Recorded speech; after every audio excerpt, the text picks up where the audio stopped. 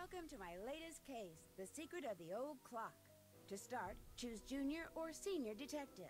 If you're new to adventure games or need some help, click on Tutorials.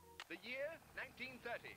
The place, the road to Titusville, where we find Nancy Drew behind the wheel of her blue roadster, pondering this question. Why did Emily Crandall, a girl whom Nancy knows only through their mutual friend Helen Corning, ask Nancy to drive all the way out to the Lilac Inn to see her? Does it have something to do with the fact that Emily's mother died barely a month earlier, leaving Emily to run the restaurant with only her guardian to help her? And more important, why, when she called, did Emily sound so desperate? The spunky teenager turns off the main road, blissfully unaware that Emily isn't all that waits her at the end of the driveway. No, Nancy Drew is about to get her first taste of the mystery, intrigue, and adventure that are to become her destiny.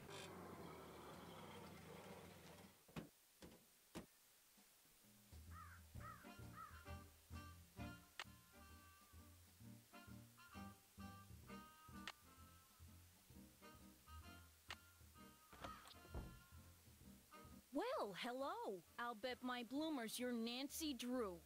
That's right. Are you Emily's guardian?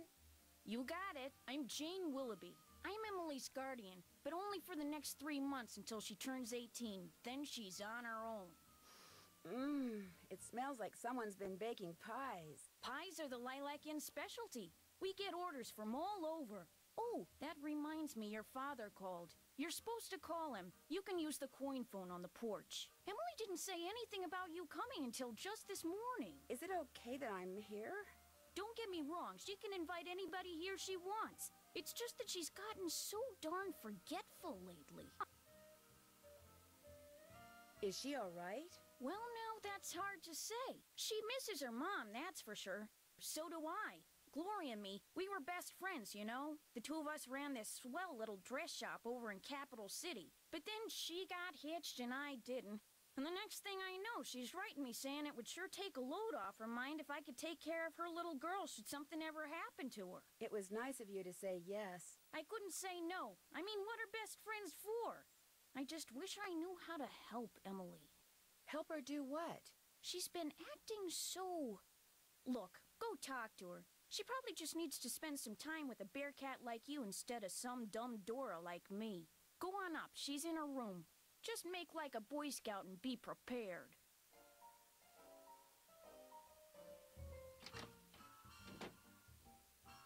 Nancy, hi. Welcome to the Lilac Inn. Oh, and before I forget, thank you for that nice note you sent me when Mom died. It meant a lot to me. Well, I lost my mom too, years ago. I kind of know how you feel. You and I may not be best friends or anything, but you're still one of the nicest people I know. Well, thank you. That's why I'm hoping you'll do me a favor. A big favor. You and your dad? My dad? Helen says he's a lawyer. Shh! What's wrong? I thought I heard something. Your father has a safe, right? You need to put something in a safe? See this jewelry? I'd like you to take it home with you and put it in your father's safe. It's beautiful. It was my mother's. The few times I saw her wear it, she looked just like a movie star. I was hiding it here in my room, but all things considered, I'd feel a lot better if you would just take it home and have your father lock it up in his safe. What about your guardian? Can't she take care of it? Oh, I don't want her to know I'm doing this, so don't tell her, all right? See, strange things have been going on around here. That's all I can say. I know it sounds loony, and Jane probably told you that I've been acting loony, but please do this for me. What was that? Emily, come downstairs, quick! The kitchen's on fire! Come on, we better get out of here.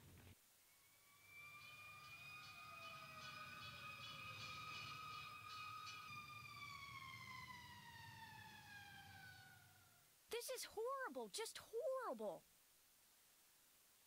The fire chief says the stove was completely destroyed and there's smoke damage everywhere. The inn will have to shut down for months, maybe even for good.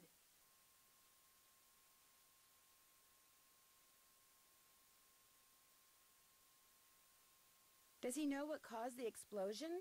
It looked to him like one of the burners on the stove had been left on. The flame either went out or was never lit, but anyway, something made a spark, and boom. He said insurance companies are very reluctant to pay out when things look hinky, and that's when times are good. Who was in the kitchen this morning? Emily was the last person to use the stove. Like I said, she's been real forgetful lately. I think she's pretty upset. But it's not her fault. What with her mom passing away barely a month ago, and me showing up, this total stranger who doesn't know the first thing about kids or running a restaurant, and her trying to do everything all by herself. It's just too much, that's all. Who wouldn't go a little off their nut? I better get that.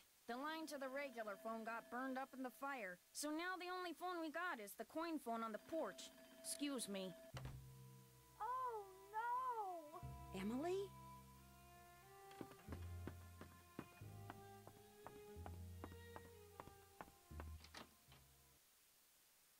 My mother's jewelry! It's gone! Someone must have stolen it while we were all downstairs. I knew something like this was going to happen. I just knew it. You mean this sort of thing has happened before? Yes. No. I'd rather not say, but I will say this. I did not leave the stove on. That fire was not my fault. Oh, what am I going to do? Without that jewelry, I don't have a prayer of paying for a new stove, and without a stove, I'll have to sell the inn, and if I lose the inn...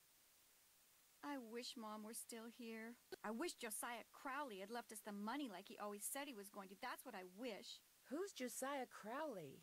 He was this old man that lived next door. He died last year. He spent most of his time here at the inn, and he led my mom and me to believe that he'd left a lot of money for us in his will. He gave us a clock, and afterwards, he'd always point to it and get this little twinkle in his eye and say, "Time will tell." But when they finally found his will, he didn't leave us a penny. Did he have any family? No, he always said Mom and I were his family. Josiah was kind of a screwball. One time, he showed up at my birthday party dressed as my great-aunt Harriet. I didn't know it was really him until 2 days later. Anyway, he had all these weird hobbies, and he always thought it would be really keen to read minds. Josiah invited Richard Topham to move in so Topham could help him develop his paranormal powers right there in his house. Josiah was a sweet old man, and I do miss him, and he was free to give his money to whomever he wanted. But to get our hopes up like that, and then leave us nothing, it just wasn't like him. Where is Richard Topham now? He still lives in Josiah's house, which is right down the path out back. His house and the inn were built at the same time by two brothers during the Civil War. Was your mother's jewelry insured? Gosh, I forgot about that. I don't know. Jim Archer, I bet he'd know. He's our banker. I guess I should go talk to him. You don't sound very happy about it. I'm just so bad at business things. And Jane, my guardian, she tries hard, but she's no good at it either. Maybe you could go talk to him. Please? It would be such a big help. Sure. He runs the Main Street Bank. You can't miss it. I'll call him and tell him you're coming. How many people knew you kept your mother's jewelry in here? No one. Well, Jane, my guardian, she knew, but I didn't tell anyone else. I'll be back in a little bit. Don't forget to call your father.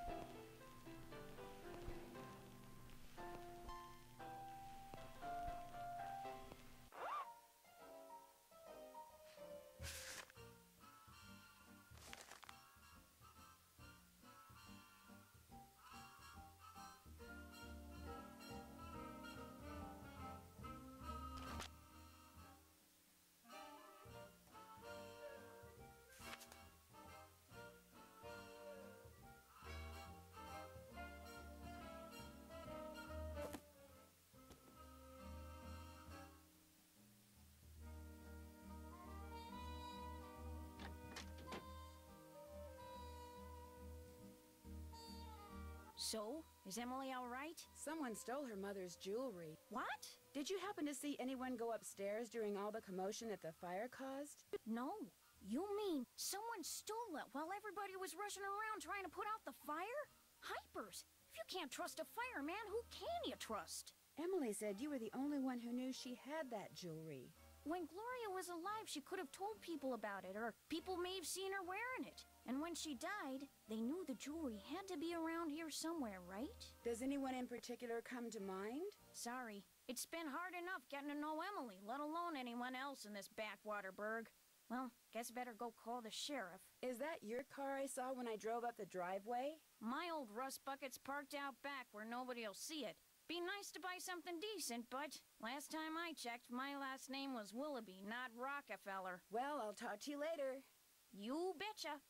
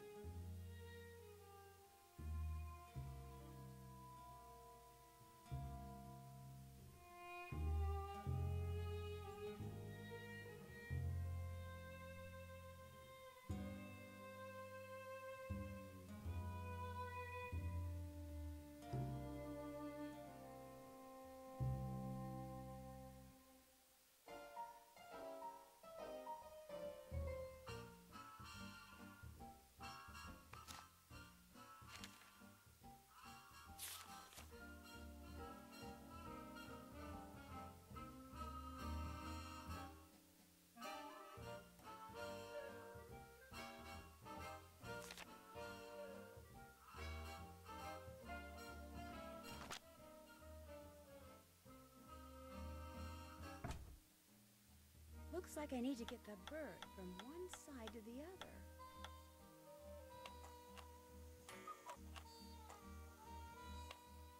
Wonder what this mirror's doing in here.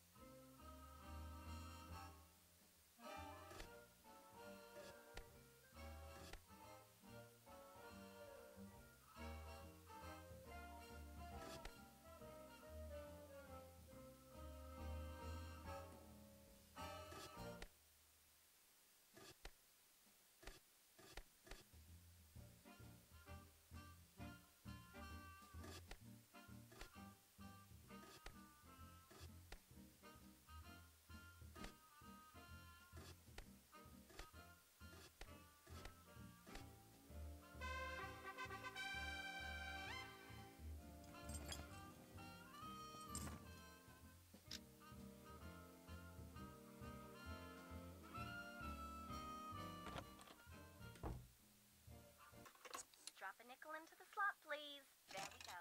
Now, how may I be of service? I'd like to talk to Carson Drew. His number is KL57187. Hang on a minute.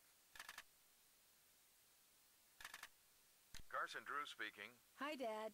Well, I see you got to Titusville okay. The car ran like a top. It ought to. That's a fine car. You treat it well, it'll treat you well. I was told that you wanted me to call.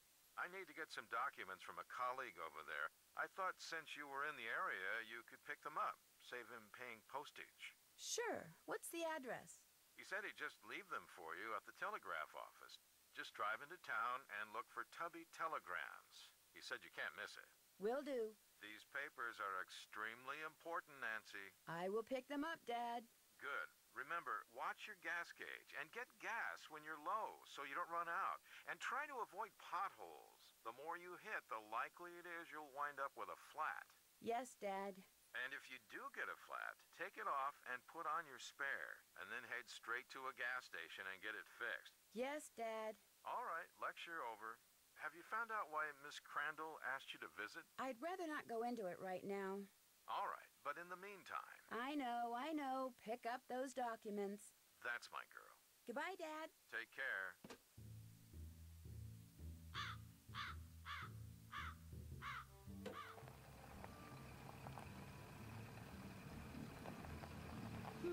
That car I saw before is gone.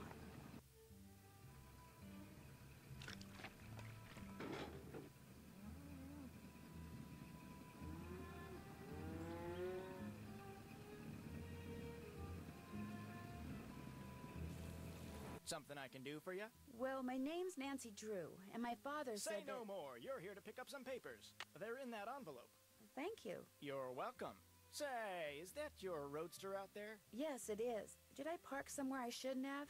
No, it's just that my regular driver never showed up today, so I've got no way to deliver all these telegrams. How would you like to earn some extra cash? You mean you want me to deliver them for you? You've got a car, you're trustworthy, or at least your father thinks you are, so what do you say? I'll pay you 25 cents each time you complete a delivery. And you might even get some tips. Okay, sure. Great, you're hired. Here, deliver this to Seymour out at Blenheim Nursery. Come back when you're done and I'll pay you and give you another telegram to deliver. Great. See you in a little while.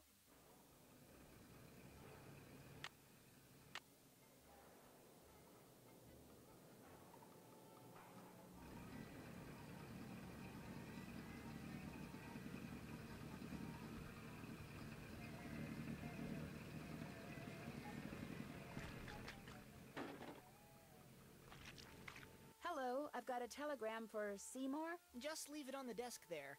I'd, tip you, but as you can see, my hands are filthy. What are you doing? I'm trying to doll up some of my plants before this guy named Mr. Martin comes in. He's a big cheese at some oil company, and I'm hoping he... Ow! Did that plant just bite you? It did kind of feel that way. I think I'll be going now. Bye.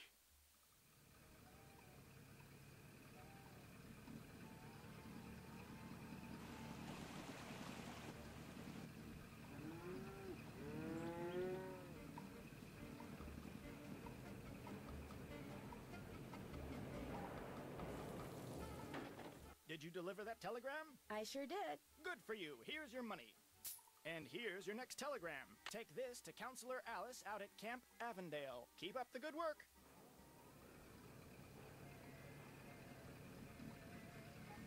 Hello, I'm looking for Jim Archer. Right through that door. Hello, are you Nancy Drew? Sounds like Emily called you. Yes, ma'am. Jim Archer. I'm founder, president, manager, and just about everything else you can name when it comes to this fine enterprise. I hear that some businesses aren't doing so well these days. Ever since the stock market crashed, one business after another has closed, including banks.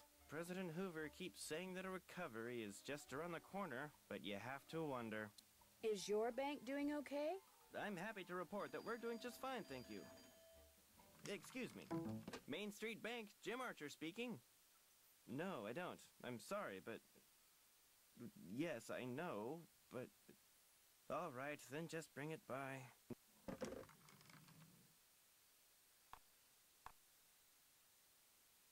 Sorry for the interruption. How can I help you? Do you happen to know whether the jewelry Emily inherited from her mother was insured?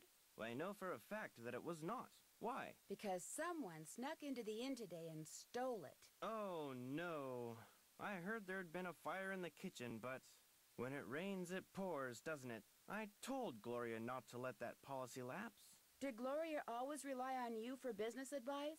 Sometimes. You see, I have experience in the law as well as accounting. But in this case, she wouldn't listen to me. She felt that since Josiah Crowley would be leaving her a large sum of money when he died, or so she thought, paying to insure her jewelry just wasn't necessary. How well did you know Josiah Crowley? Well enough for him to name me executor of his will. An executor is the person who makes sure the terms of a will are carried out. Why do you think he wound up leaving Gloria nothing? I have no idea. Truth be told, he'd given me the impression that I would be well taken care of when he passed on too. But when I finally read his will, it all went atop him. Where did Josiah keep his will? He'd hidden it in a chest of drawers in his house. It took me months to find it. When he named me executor, he said he'd tell me where it was hidden when the time was right, whatever that meant. How did Josiah die? He was sitting in the public library reading when apparently his heart just decided it was time to stop. What was he reading? His favorite book, The Make-Up Secrets of Lon Chaney. The will you found in Josiah's house. Is it possible that Josiah didn't really write it? Well, the thought that it could be a forgery did cross my mind. But an expert verified that the will had been typed on Josiah's typewriter and signed in Josiah's hand. But Richard Topham lived in Josiah's house. He had access to his typewriter, and he could have copied his signature. As far as the law is concerned, the matter is closed, Miss Drew. But it's possible that Josiah's real will is still out there.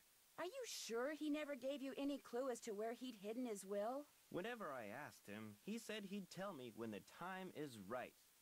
Although, he got a safe deposit box here about 3 years ago. Has it been opened? Topham has tried to claim its contents, but he can't find the key. Maybe he knows the real will could be in there. Only he wants to destroy it. Now, Miss Drew, I wouldn't go jumping to any conclusions. How well do you know Jane Willoughby? You know, Emily's guardian? Not well at all. Met her once or twice. Seemed a little flighty. Do you think Emily's going to be able to run the inn by herself? Times are just too tough. If she's smart, she'll sell before the bills start piling up. I guess I'll be going. Come back anytime. Is this your car? Yes, it is. Bought and paid for. Where did you get this clock? Josiah Crowley gave it to me. It stopped keeping time the minute he walked out the door. It would sure be nice to be able to open this thing. Who's Clara? Clara Pickford is this lonely old woman who comes in here every once in a while. Took a shine to me for some reason. Insisted on giving me that picture. Don't you ever use this typewriter? That used to be Josiah Crowley's. It was the only thing he left me in his will. Naturally, it doesn't work. The keys always jam. October 9, 1929. Dear Mrs. Sheldon, here is the trivet I said you could borrow for your party at Twin Elms. Please take care of it because I will want it back someday. Your friend, Josiah C. I wonder if Josiah ever got his trivet back.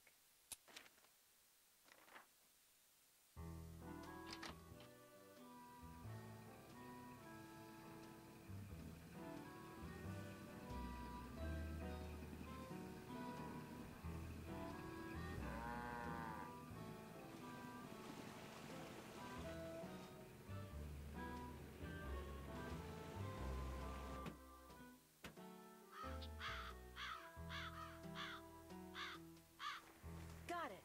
Looks like someone recently had a key appraised.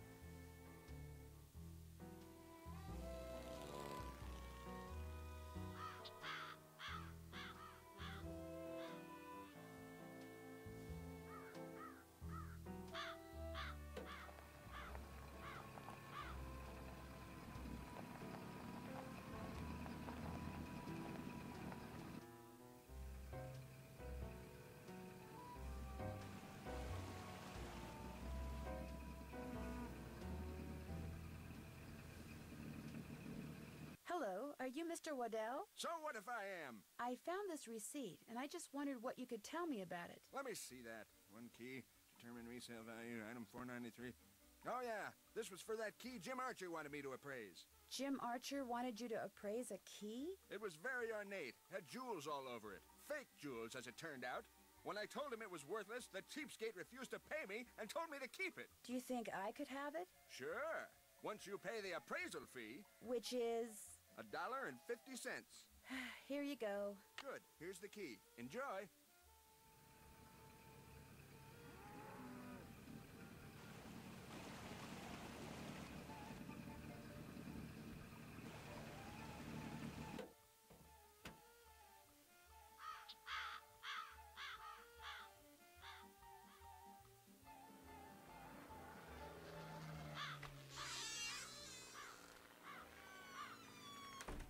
Over here, Miss Drew. Find the toy mouse and give it to Yuri, would you please? Otherwise, he'll just keep meowing. He hates strangers.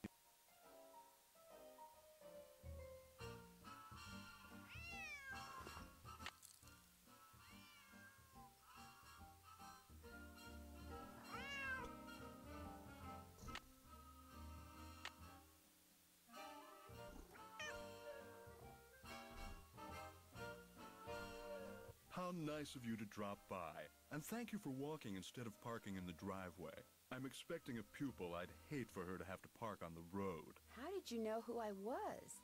If one is to teach others how to develop and use their paranormal gifts, it's only logical that one must possess such gifts oneself. Does that mean you can read minds or tell the future, or what exactly? The paranormal includes telepathy, or communicating by sending and receiving thoughts, extrasensory perception, or perceiving that which cannot physically be seen or heard, and psychokinesis, using one's psychic energy to reshape or move objects. When I walked in just now, it looked like you were in a trance or something. I was in the process of trying to make these spoons move by using nothing but my own psychic energy. Have you ever focused sunlight through a magnifying glass until it was a minute yet searing point of light, Miss Drew? Yeah, I guess. You see, that's what I do with my cerebral emanations, my thoughts.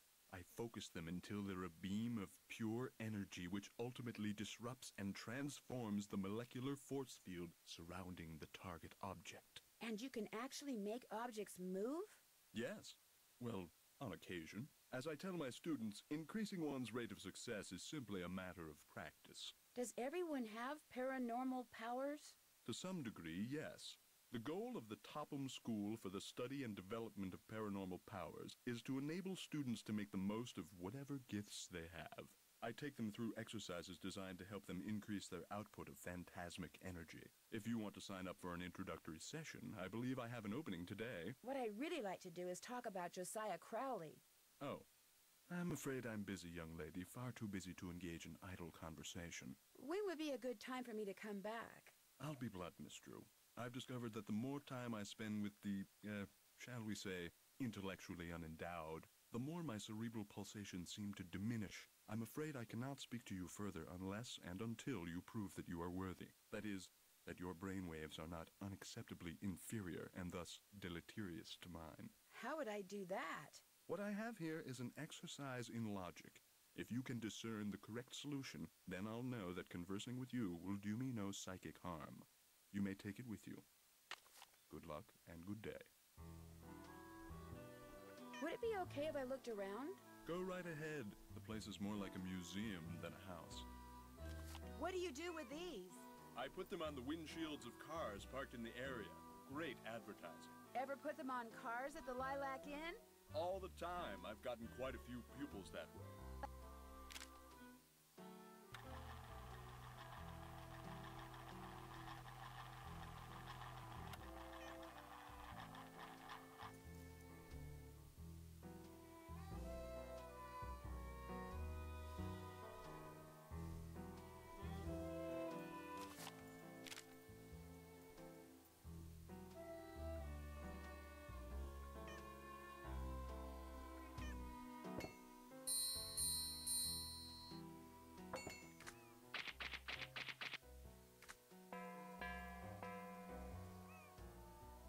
The man on stage in this picture, is that Josiah?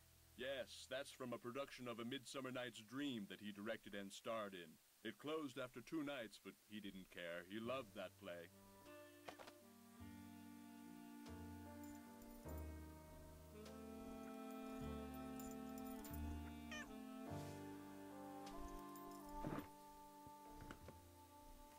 What are you when you win Barred Bounce?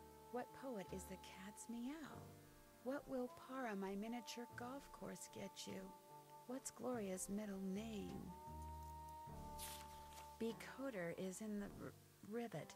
2 to the right.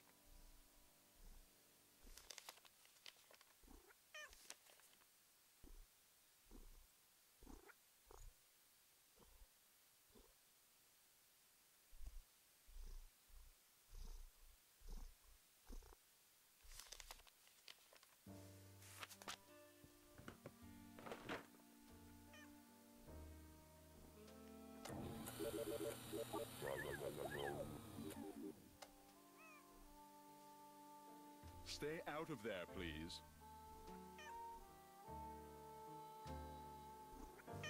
Was this Josiah's clock? Everything in here was Josiah's.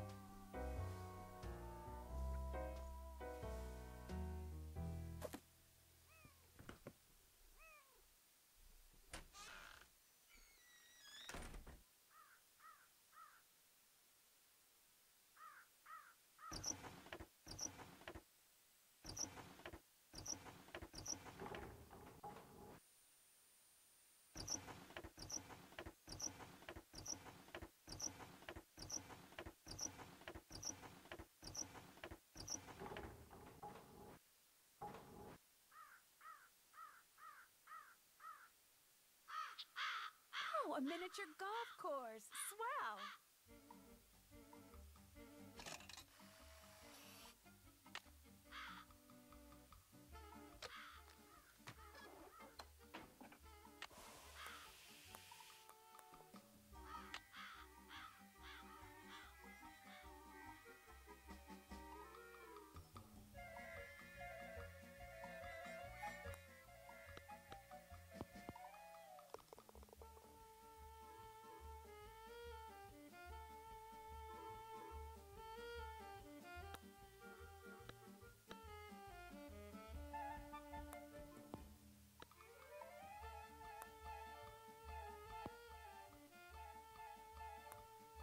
I hit it too hard.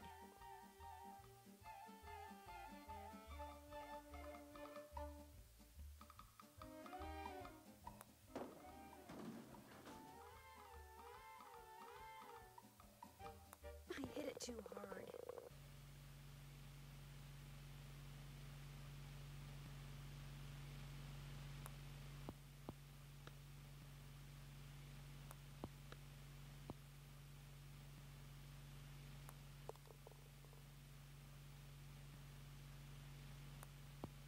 I hit it too hard.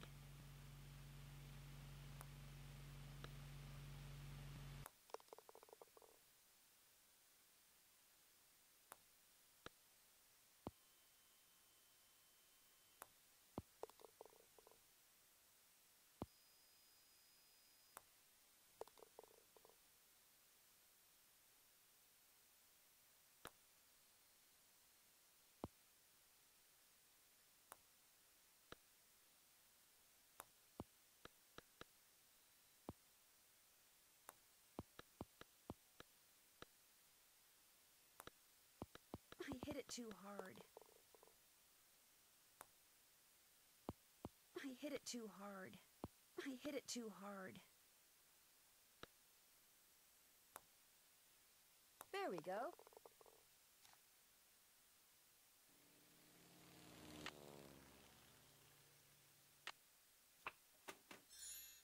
A little toy pony.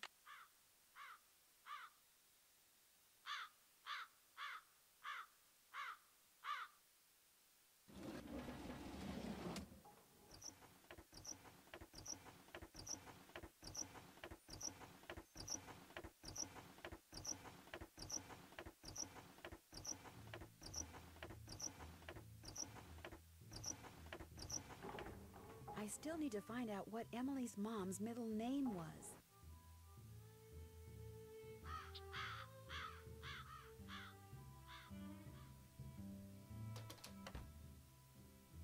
Oh, Nancy, I'm afraid there's been more trouble. Trouble? It's Emily. Oh, this is silly. I'm her guardian. I should just make her sell this place. She's only 17, for Pete's sakes. She should be out meeting boys and going to parties, not trying to run a business. Miss Willoughby, what happened? Just go ask her, and make her tell you everything.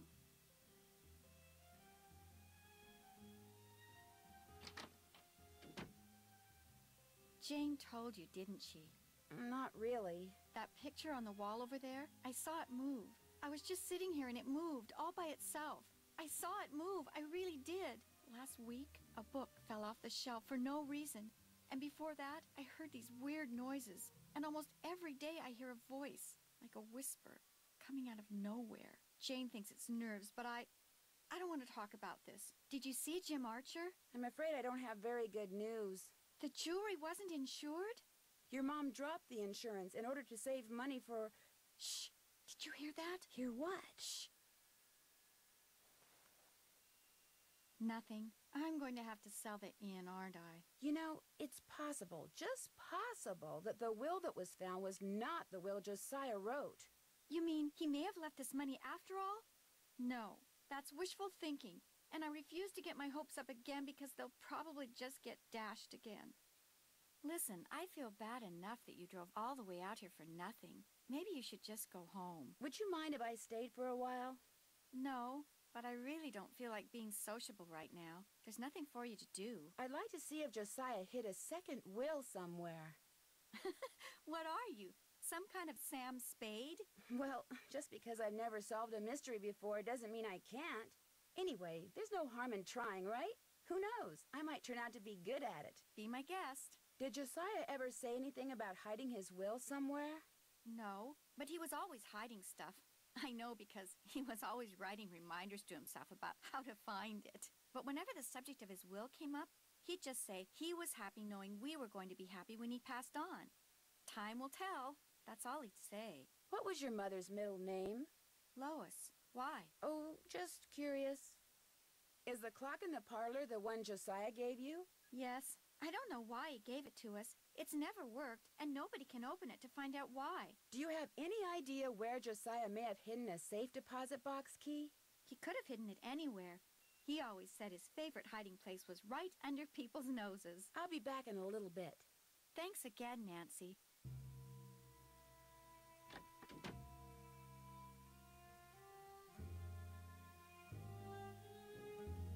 So, what did Emily say? Did she tell you about the pictures and the voices? Have you ever seen or heard anything strange around here?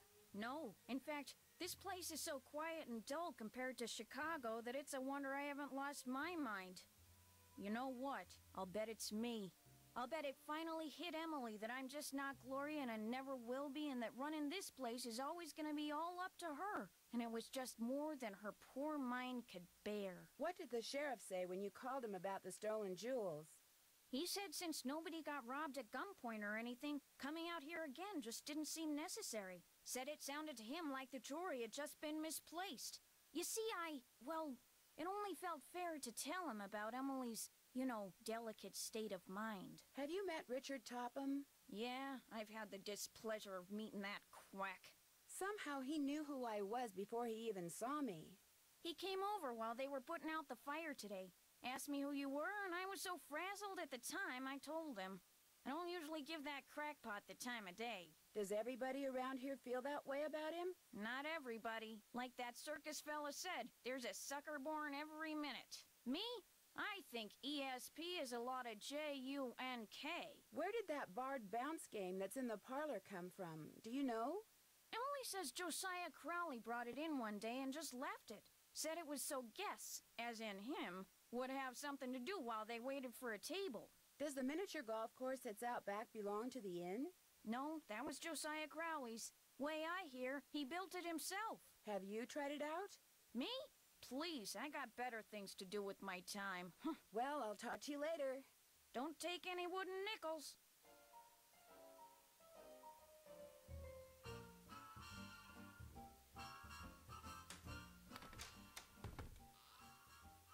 Looks like this lever opens the couch.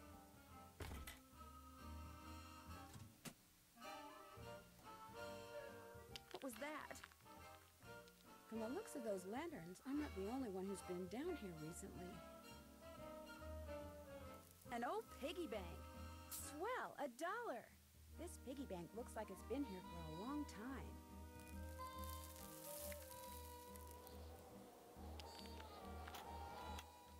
I wonder if those tiles are supposed to make a picture.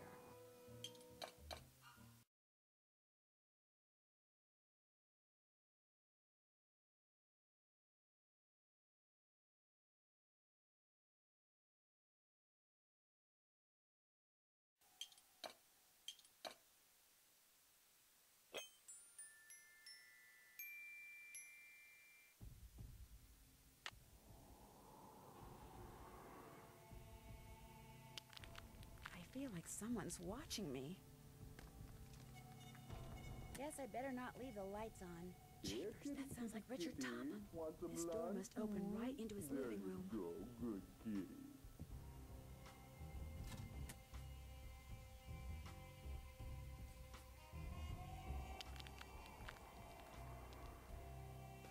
Guess I better not leave the lights on.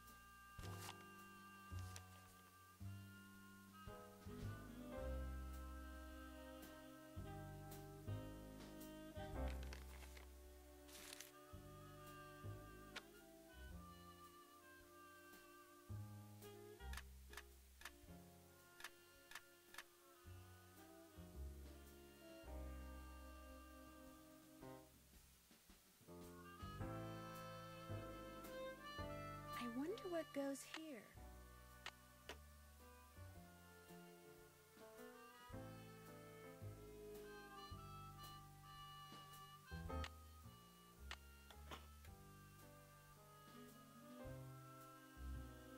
I wonder what goes here.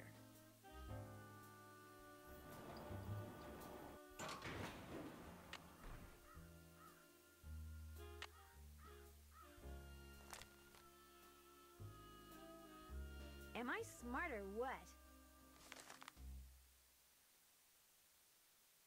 I'm getting there.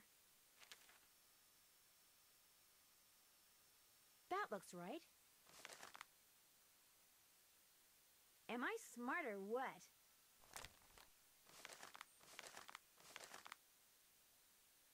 That looks right.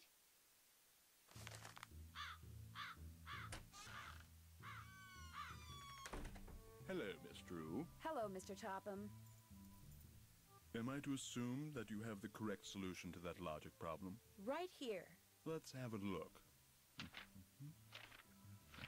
Why, you appear to have indeed found the solution. Well, since you've proved yourself to be intellectually above average, which means talking to you should do me no harm, what would you like to talk about? When and how did you meet Josiah Crowley?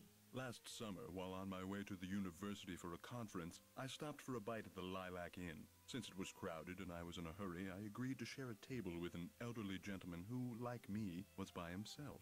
As soon as I told Mr. Crowley who I was and what I did, well, he insisted that I give him a training session that very afternoon, and was so thrilled with his progress that he demanded I stay and teach him everything I knew. So it was his idea that you set up your school in his house?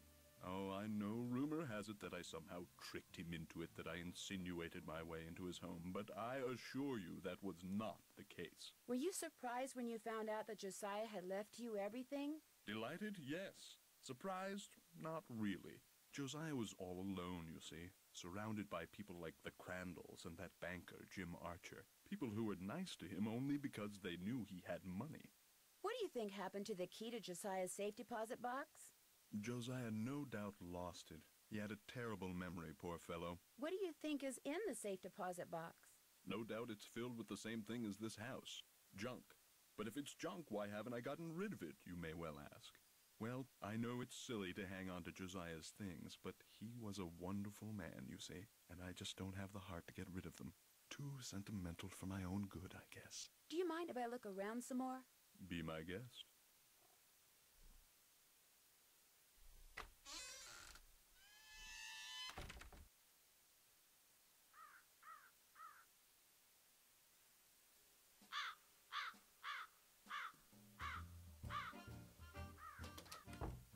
What's cooking? Well, I'll talk to you later. Alrighty-dighty.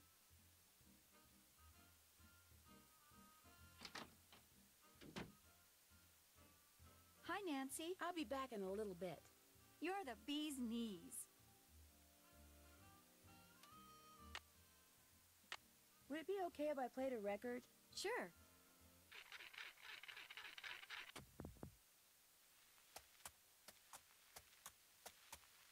I'll never forget the night it all began. That dark, stormy, fateful night when I decided the time had come to rid the world of the creature. But it would take money to do that, and to get money, I needed to confront my arch-enemy, Nick, who had recently become able to transform himself fittingly into a giant warthog. When his forest hideaway came into view, I dismounted and approached the door on foot so I could take him by surprise.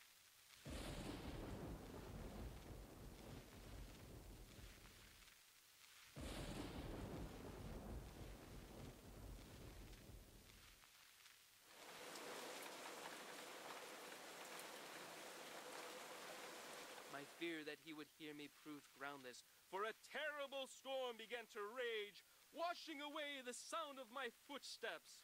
I peered through the rain-streaked window beside his front door and could see him sitting in front of the fire. He had returned to human form, but the malicious smile on his face suggested that he was recalling his recent porcine exploits. Seeing that the door was unlocked, I hurled it open and marched across the room toward him. "Step away from that bottle of warthog potion," I commanded, "and give me the 20 gold coins you stole from my poor servant." "I'm not going to give you a thing, save, perhaps, a taste of my sword." And with that, he drew his sword. In an instant, I had drawn mine, and so commenced the fiercest sword fight the world had ever known. The storm raging outside paled in comparison to our battle. To my surprise, Nick's experiences as a lower life form seemed to have improved his skill as a swordsman. I feinted, I parried, and yet victory eluded me.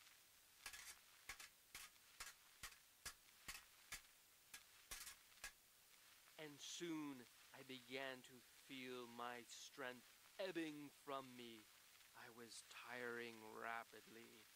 Summoning every ounce of what little energy remained in my body, I lunged at him one last desperate time. "Ouch! Why, you've wounded me!" I had managed to wound him on his right arm, just above the elbow. "Curse you!"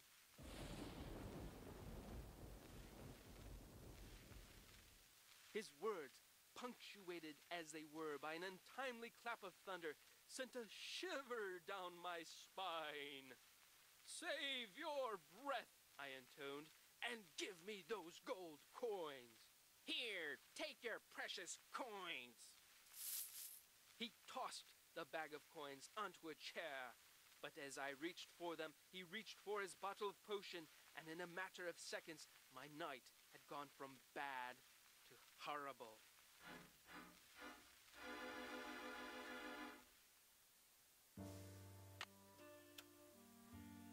Hi, Nancy.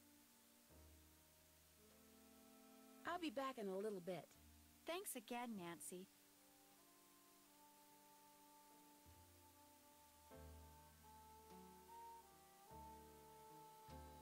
What could have made this picture move?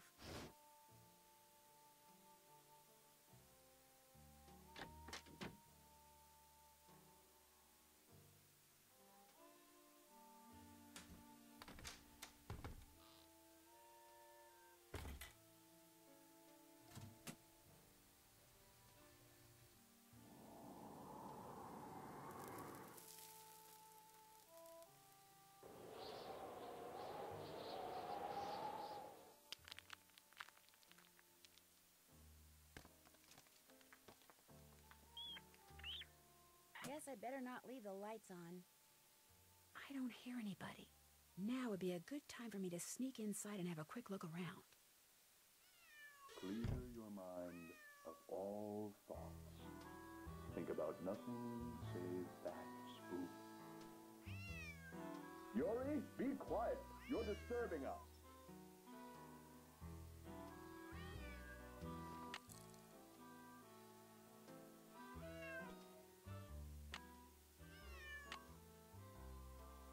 Mr. Topham? Yes, Mrs. Deckman? Is it okay if I blink? Yes, it's okay if you blink. Just keep focusing. Your eyes, your thoughts, focus. Should I concentrate on the top edge or the bottom edge? Either one, Mrs. Deckman. Just concentrate.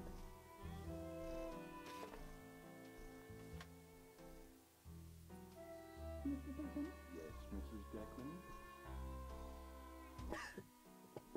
Phew. Meet with Jay Archer at 9:30 a.m. about money. That's today.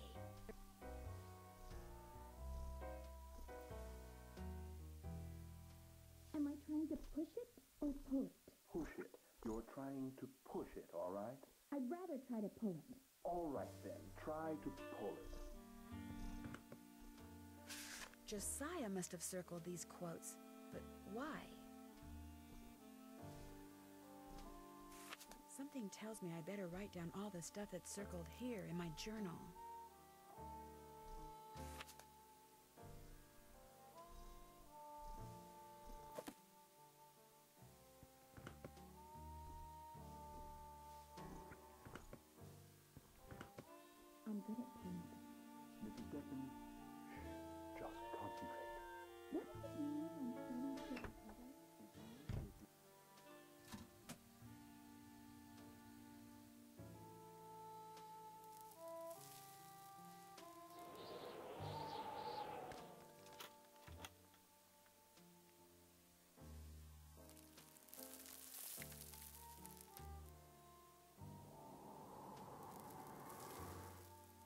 Guess I better not leave the lights on.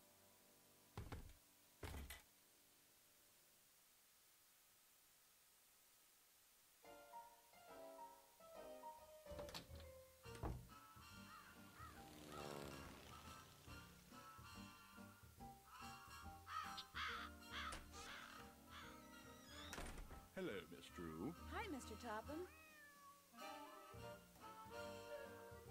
Now what? Do you mind if I look around some more? Be my guest.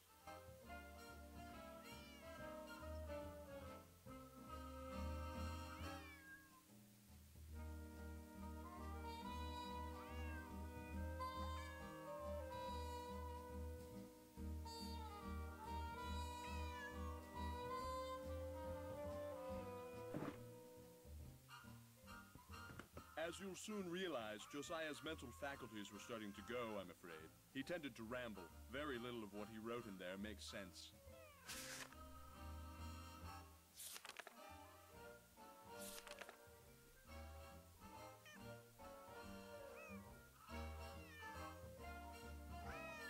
Bottom's cue is in Note to Gloria.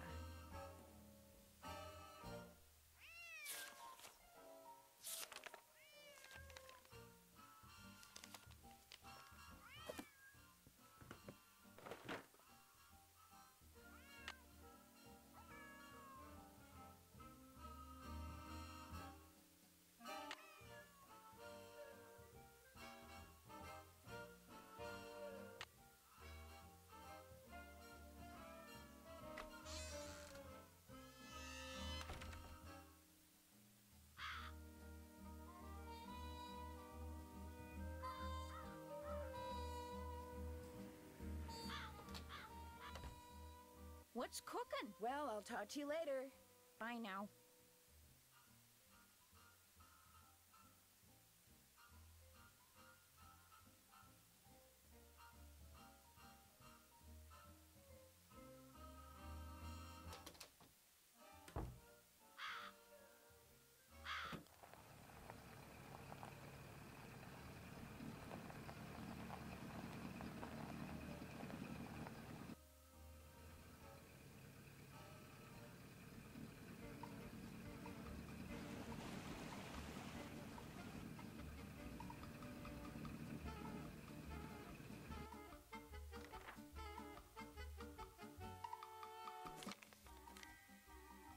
Hello again.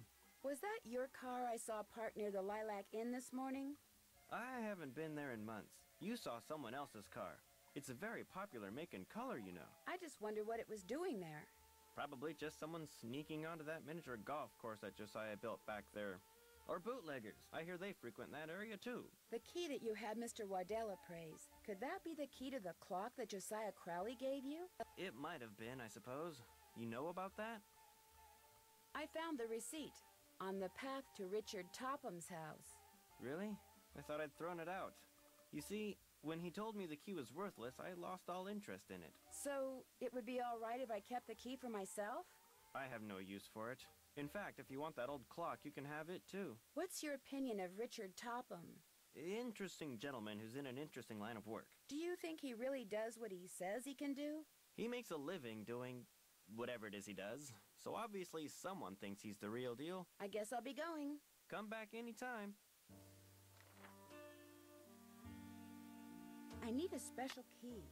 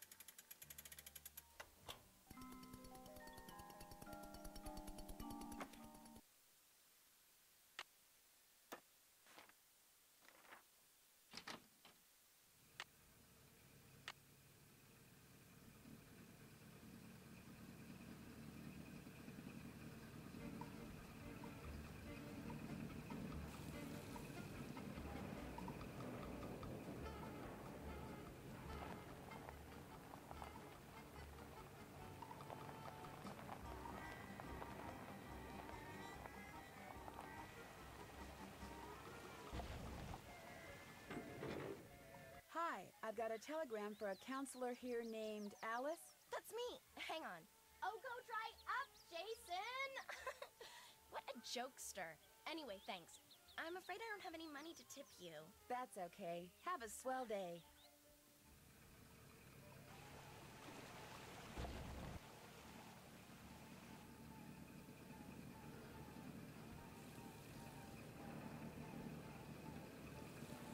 Did you deliver that telegram? I sure did. Good for you. Here's your money. And here's your next telegram. Deliver this to Mr. Jones at Vash's Dairy. Keep up the good work.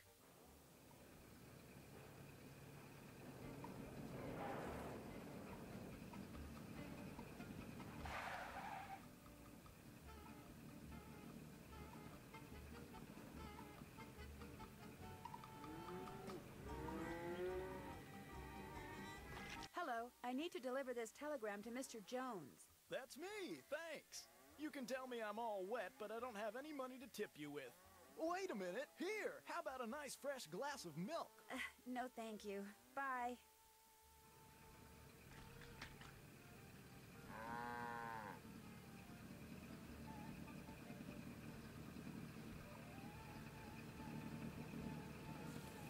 Did you deliver that telegram? I sure did. Good for you. Here's your money.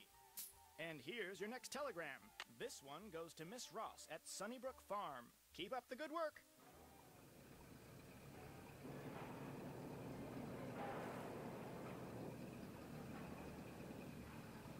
Welcome to Zippy's, where zipless service is zippily zapped and zippy service is the zippiest. Fill her up? Just 25 cents worth, please.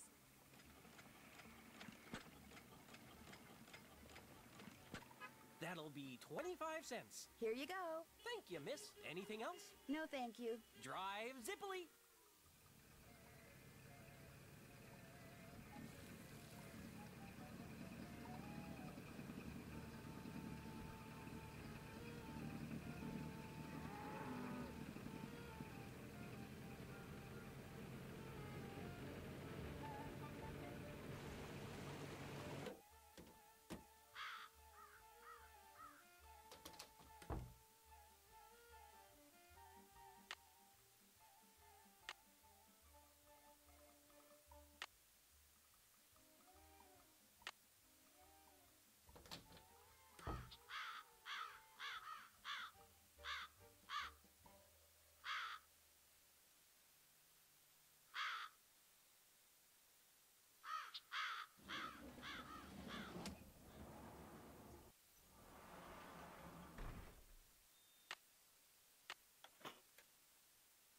I can't get it out.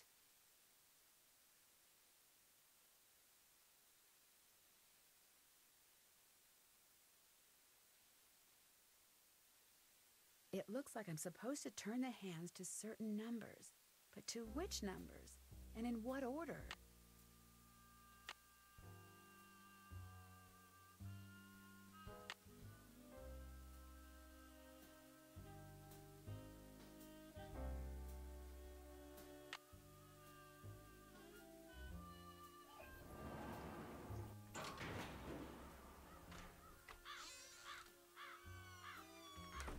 Hello, Miss Drew. Hi, Mr. Topham. Now what? It was nice talking to you. Drop by anytime.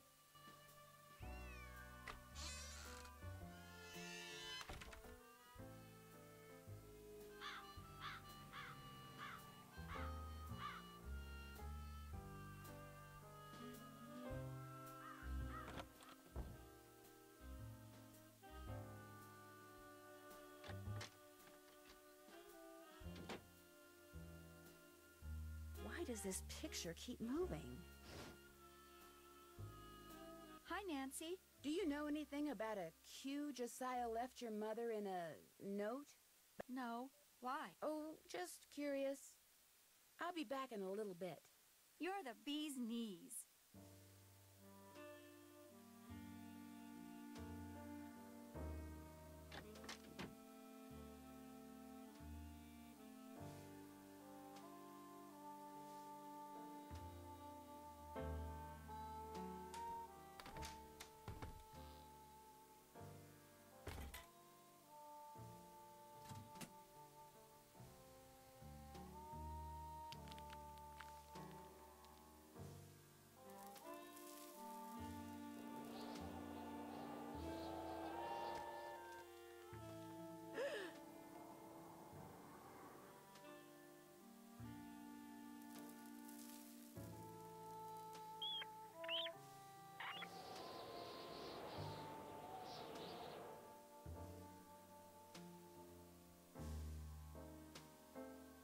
Guess I better not leave the lights on.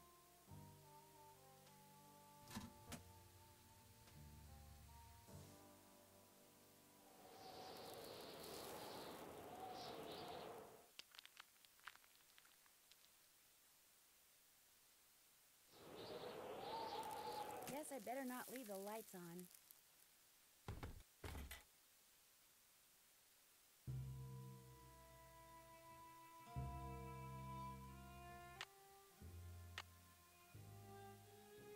Check. I'm finished with that. Can't check that off till it's done. Can't check that off till it's done. That's done. Check.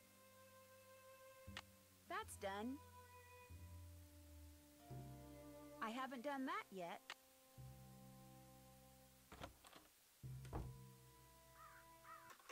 Drop a nickel into the... There we go. Now, how may I be of service? I'd like to talk to Carson Drew. His number is KL57187. Hang on a minute. Carson Drew. Hi, Dad. Did you pick those papers up yet? Yep. Great. You can give them to me tonight when you get home from Emily's. So, what else have you been doing? Emily invited me to Lilac Inn because she wanted me to have you lock her mother's jewelry up in your safe.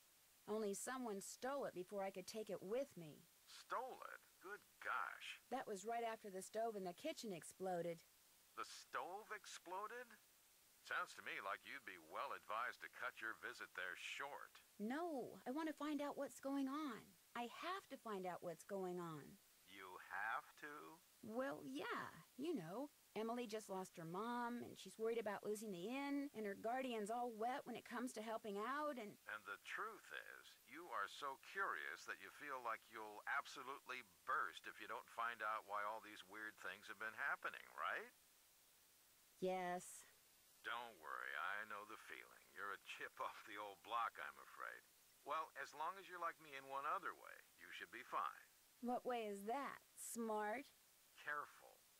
I'm earning money by delivering telegrams for Tubby's Telegrams. Good for you. That's a great way to meet people and to accumulate a little cash, which might come in handy. You're putting extra wear and tear on your car, you know. Yes, Dad. What else have you been up to?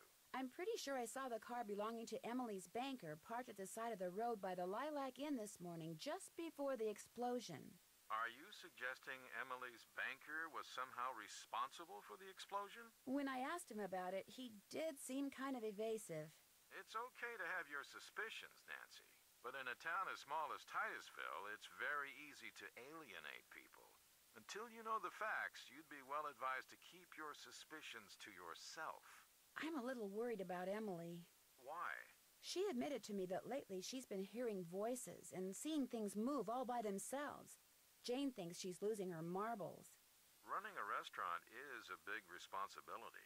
Maybe it's getting to her. Well, that's what Jane keeps saying. Maybe Jane is right. Do you have time to give me a hint about something? Of course I do. What do you need?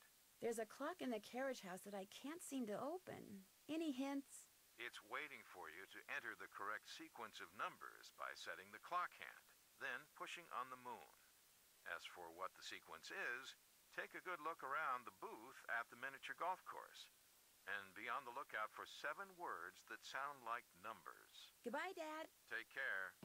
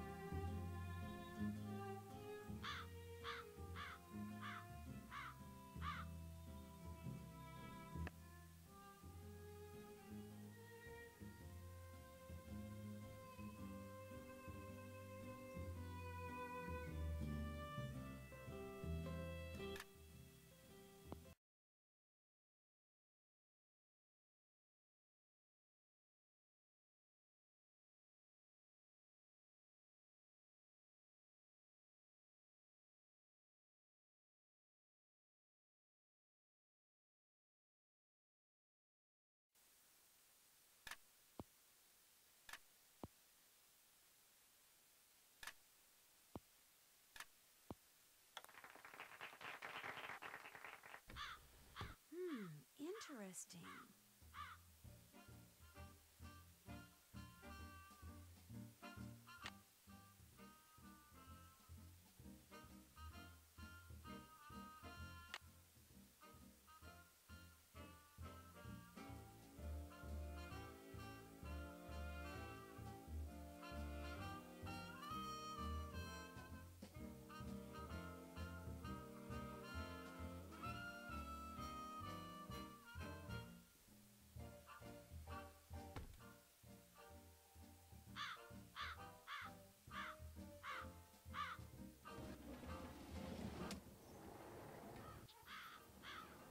Something about this clock reminds me of the poem I saw at the mini golf course.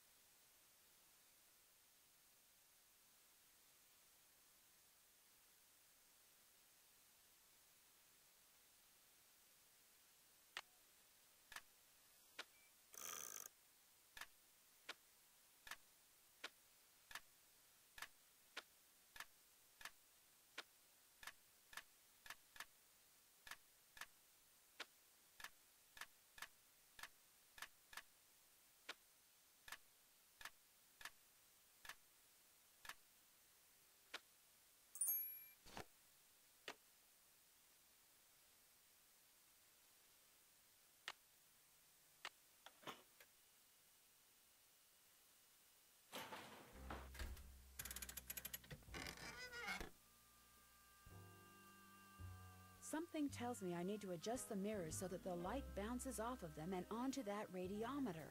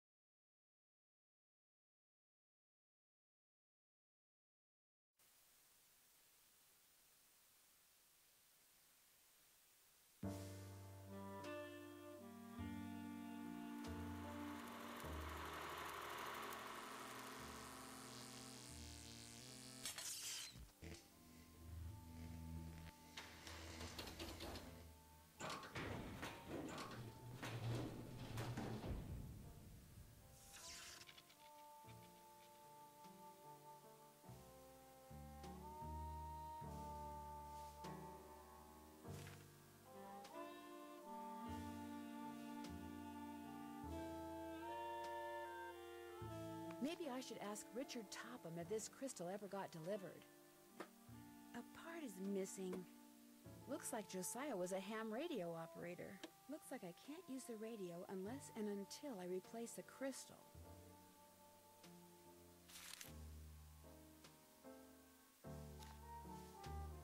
seen these symbols before. They were in that newspaper story about hobos.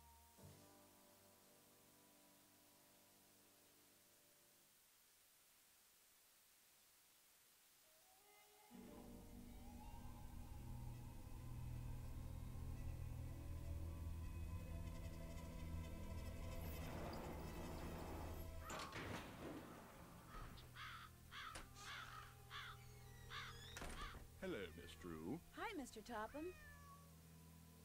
Now what? Do you by any chance know who Marcel is? Marcel was what Josiah called his favorite hat. His hat?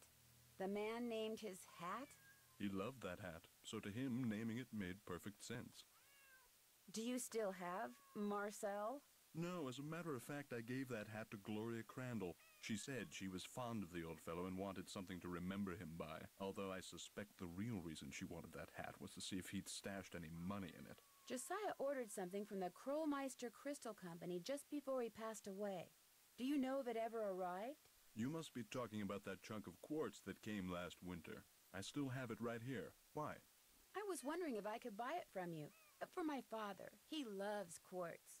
Perhaps we can work something out. You see, amazing as this is going to sound, I am able to project my thoughts into another person's brain. Is that so? The only problem is, not everyone has the intellectual capacity to receive my thoughts. But since you have already demonstrated a high level of intelligence, yes, you may very well be the ideal subject. Me? Really? You are going to help me prove that I am telepathic. Here's what we're going to do. I'm going to shuffle a deck which contains 5 sets of these cards. Then I'm going to turn my back, draw a card, look at it, and start transmitting my thoughts. When you receive my thoughts, you will identify the card I'm looking at. Once you correctly identify 5 cards in a row, I'll give you that piece of quartz. But what if I can't do it? Just stay focused on the cards and my superior brain power will do the rest. Very well, let's begin. Do you know what card I'm looking at? I think it's this one.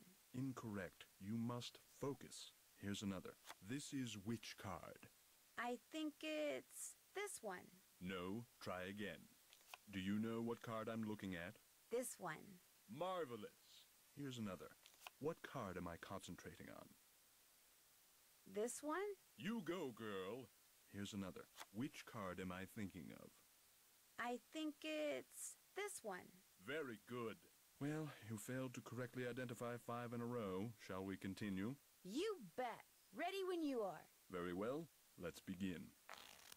What card am I holding? I think it's this one. Wrong. Here's another. This is which card? This one? That's not right. Here's another. What card am I holding? This one. Excellent. Here's another. What card am I thinking about? This one. Excellent. Here's another. What card am I thinking about? I think it's this one. Very good. Oh my gosh. Whenever he picks up a particular card, he always says the same thing.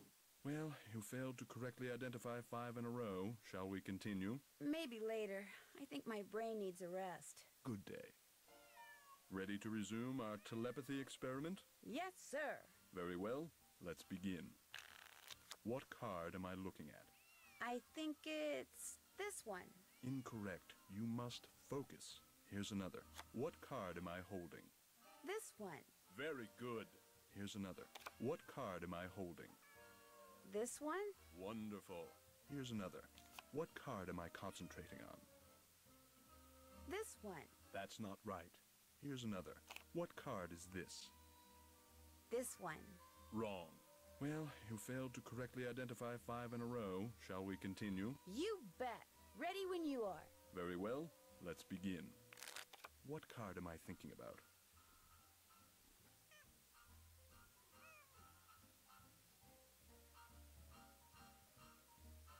This one. Incorrect. You must focus. Here's another. What card am I thinking about? I think it's this one. Very good. Here's another. What card am I concentrating on?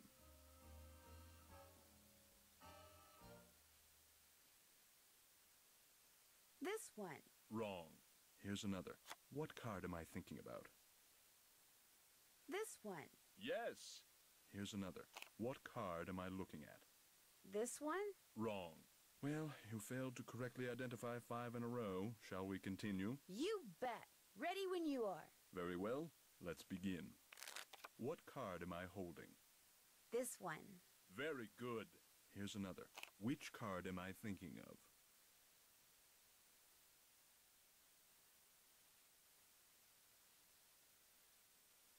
This one. Wonderful. Here's another. What card am I holding? I think it's this one. Marvelous. Here's another. What card am I concentrating on? This one? Incorrect. You must focus. Here's another. What card am I concentrating on? This one. Very good. I wonder, could he be telling me what card he's picking up by which question he asks me? Well, you failed to correctly identify 5 in a row. Shall we continue? You bet. Ready when you are. Very well. Let's begin.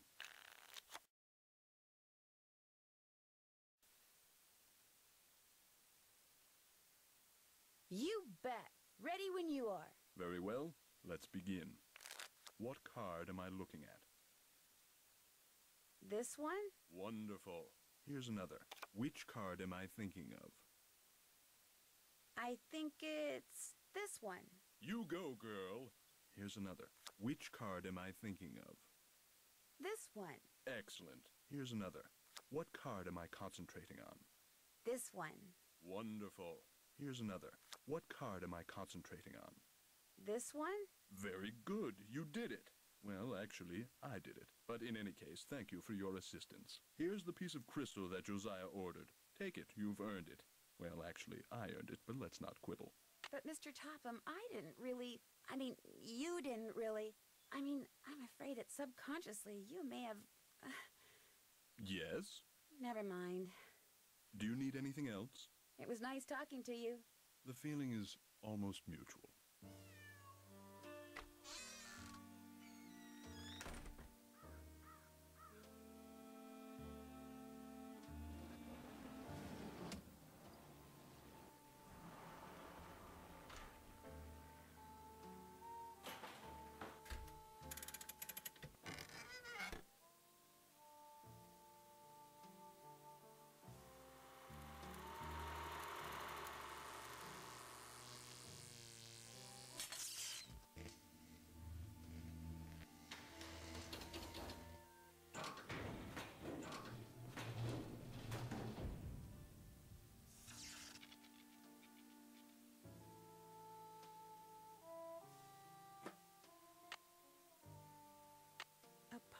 Missing. A part is missing. That won't work. That won't work. A part is missing.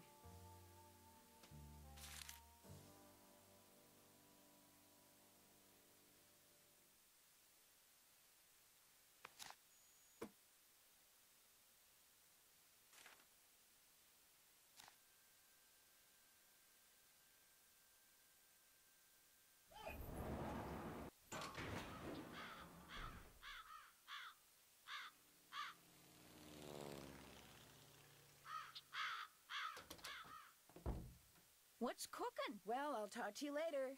Bye now.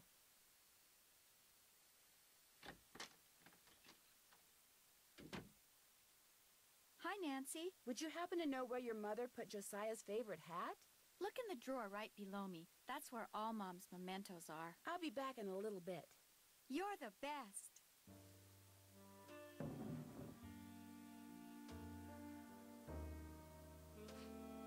Maybe this is the key to Josiah's safe deposit box. You don't need to look at everything in there, do you? Sorry.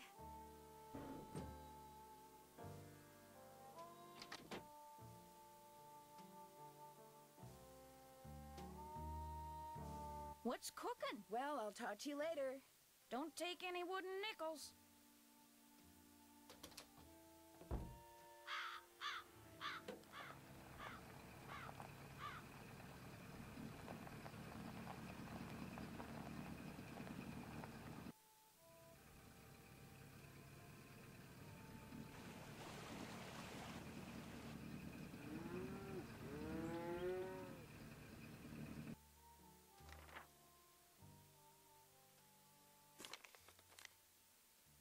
Hello again. I think I found the key to Josiah's safe deposit box. Really? I have it right here. It is from this bank. May I see if it opens the box? It takes 2 keys to open a safe deposit box. The owner's key and my key. And in this case, I'm under no obligation to open it for you. Oh, but I... However, were you to do me a small favor... Such as? I hired a seamstress to make a dress for my wife's birthday next week. Unfortunately, the seamstress and I had a falling out. And now I need to find someone to finish the dress. Maybe I could find somebody. How much are you willing to pay them? Oh, the fact of the matter is, the dressmaker quit because I couldn't pay her. I misled you before. Business is not fine. This bank is on the brink of ruin. Oh, I'm sorry to hear that, Mr. Archer. I wanted to get my wife something nice because, well, it might be the last nice thing she gets for a long, long time. Now, Emily once mentioned that Jane used to be a dressmaker. Say no more. Just give me the dress and I'll take care of it. I have it right here. The seamstress said that all the pieces have been cut out and basted together. All that's needed is a sewing machine. When it's finished, bring it back and I'll let you try that key in Josiah's safe deposit box. I guess I'll be going. Nice talking to you.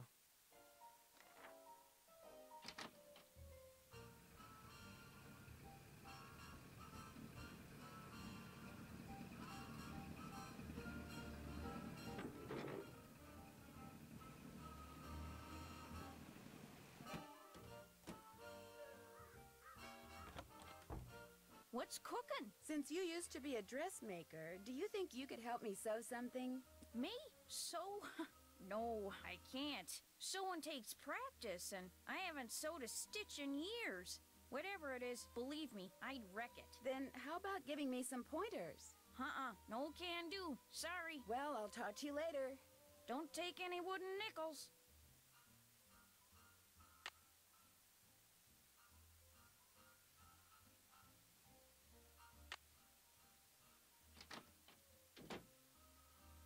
Hi, Nancy. I'll be back in a little bit. Thanks again, Nancy.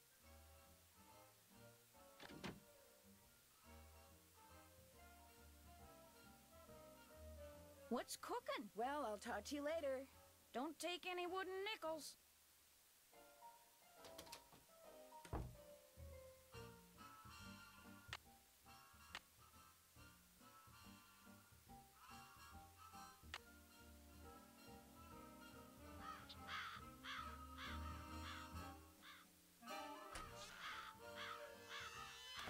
Hello, Miss Drew. Hi, Mr. Topham. Now what? Do you mind if I look around some more? Be my guest.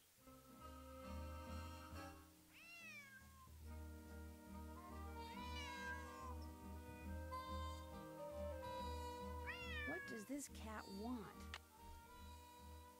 What does this cat want? What does this cat want?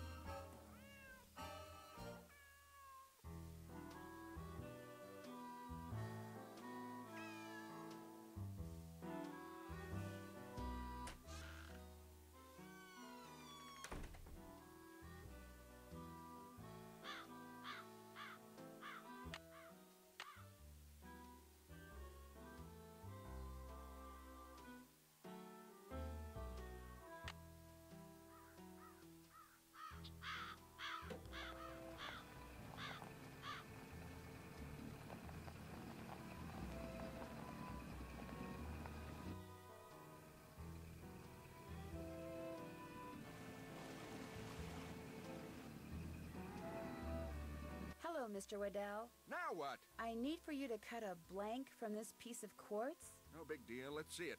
The blank needs to be just like the one you made before for Josiah Crowley. Like I said, no big deal. You're gonna have to cough up $2, though. You can pay me when you pick it up. Good day.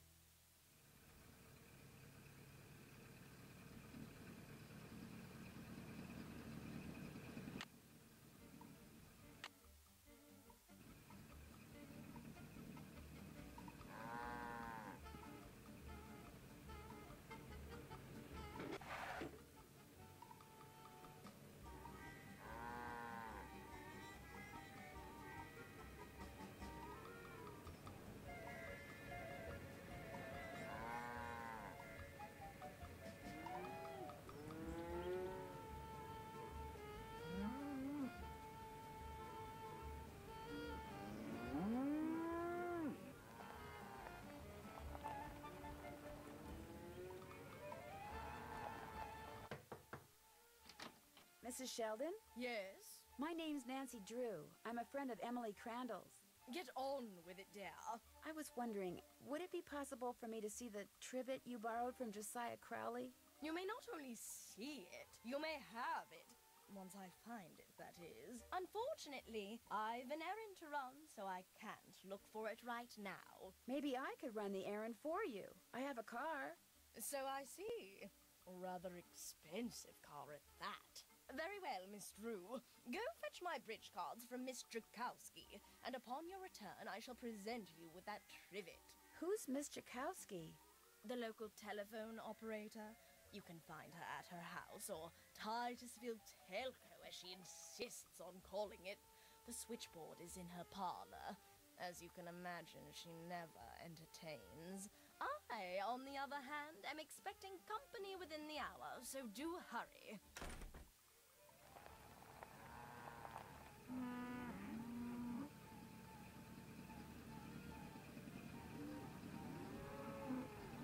I've only got half a tank of gas left. I should gas up before I forget.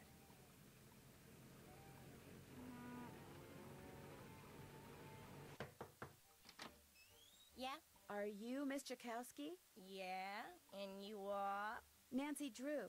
I'm a friend of Emily Crandall's. You know, at the Lilac Inn. Oh, yeah! I put you through to your father, didn't I? You pick up those papers for him yet?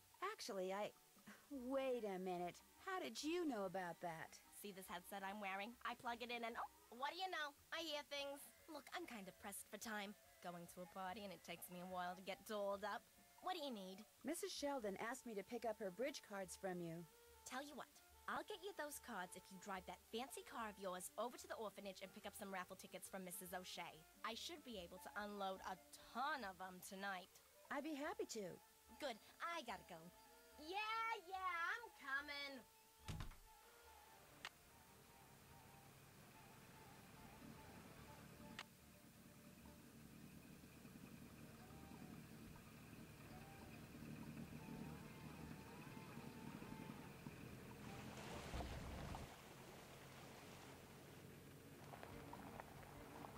Excuse me, are you Mrs. O'Shea? Yes? My name is Nancy Drew, and... Stephen, put that down this instant. We do not run with sticks in our hands. Or in our mouths. I'm sorry. You were saying? Miss Drakowski asked me to pick up some raffle tickets from you. Oh, yes, the raffle tickets. The fact of the matter is Elsie, no hitting. I can't even think about those raffle tickets right now. I promised the children they'd each get a toy for going a full week without breaking anything. And I'm short 5 toys. Do not eat that, Clarence. Would you like me to get 5 toys for you? Oh, goodness, if you could do that, I'd be forever grateful. They can be any kind of toy at all. The children aren't the least bit picky. Of course it tastes bad, Clarence. It's a pine cone. I'd better go rinse out his mouth before. Oh, would you look at that? He's actually chewing it.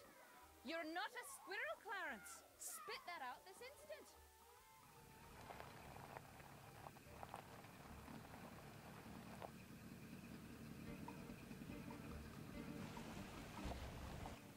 Welcome to Zippy's, where zipless service is zippily zapped and zippy service is the zippiest. Fill her up? Just 50 cents worth, please.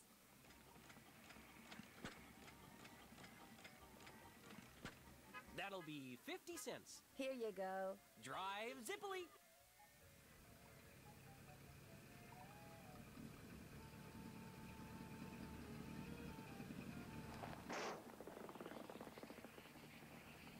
Oh, great. A flat tire.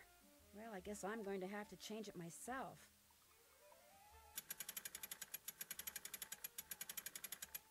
Oh, the tire won't come off with a lug nut still on.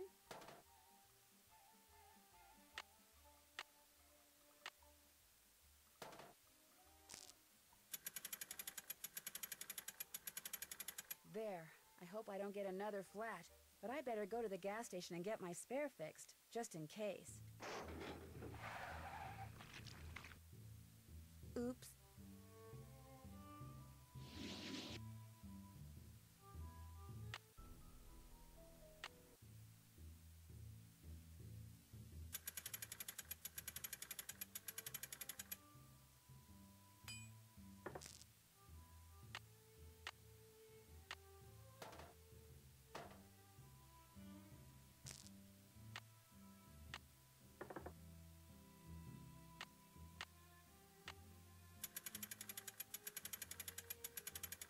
There. I hope I don't get another flat, but I better go to the gas station and get my spare fixed, just in case.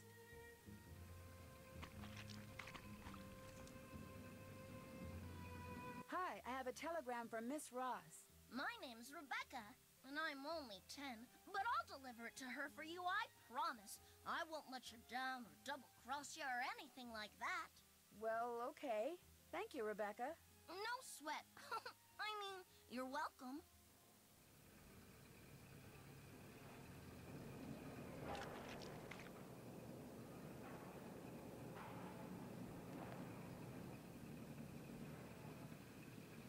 Welcome to Zippy's, where zipless service is zippily zapped and zippy service is the zippiest. Fill her up? Could you please fix my spare tire? You betcha.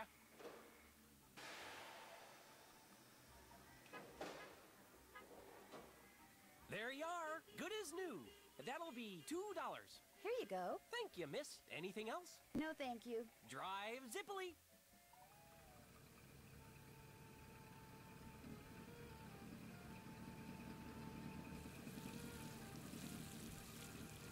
Did you deliver that telegram? I sure did. Good for you. Here's your money.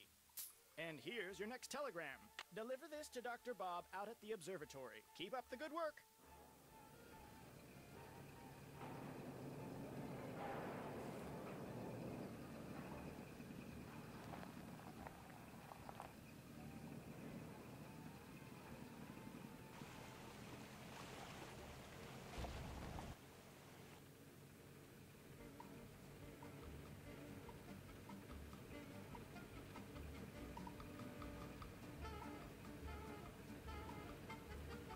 I'm supposed to deliver this telegram to Dr. Bob.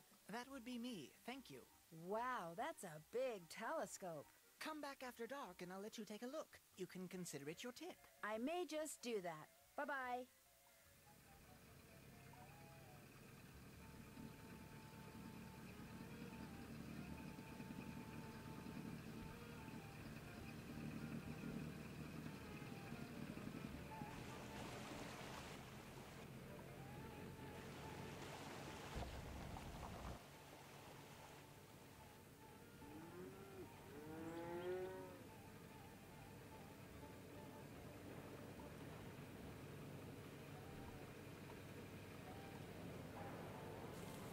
Did you deliver that telegram? I sure did. Good for you. Here's your money. And here's your next telegram. Deliver this to Miss Temple at Lowood Academy. Keep up the good work.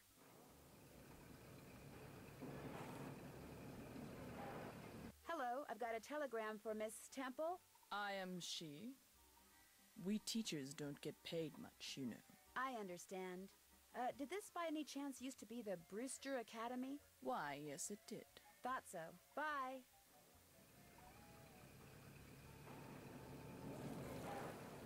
Did you deliver that telegram? I sure did. Good for you. Here's your money. And here's your next telegram. This one goes to Dr. Ackerman out at the Deer Mountain Resort. Keep up the good work.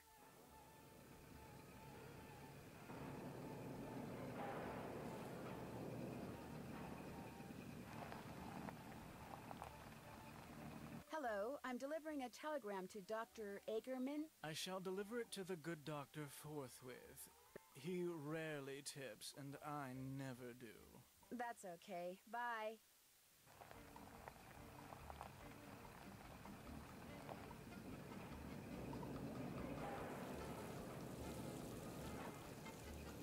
Did you deliver that telegram? I sure did. Good for you. Here's your money. And here's your next telegram. This one's for Old Man Johnson out at his farm. Keep up the good work.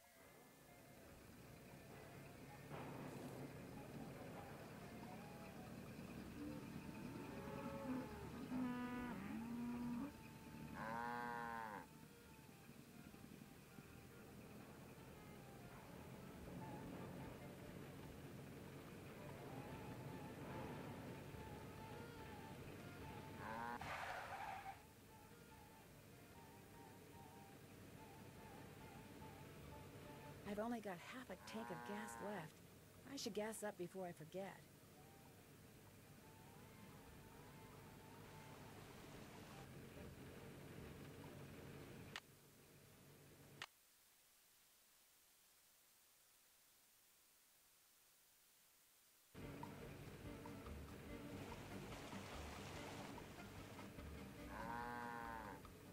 Hello, Mr. Waddell. Are you done making that blank? Have you got my fee? No. Good day.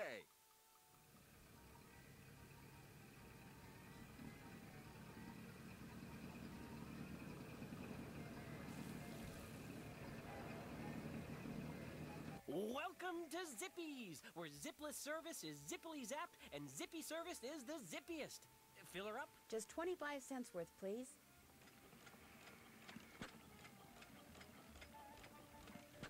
That'll be 25 cents. Here you go. Drive zippily.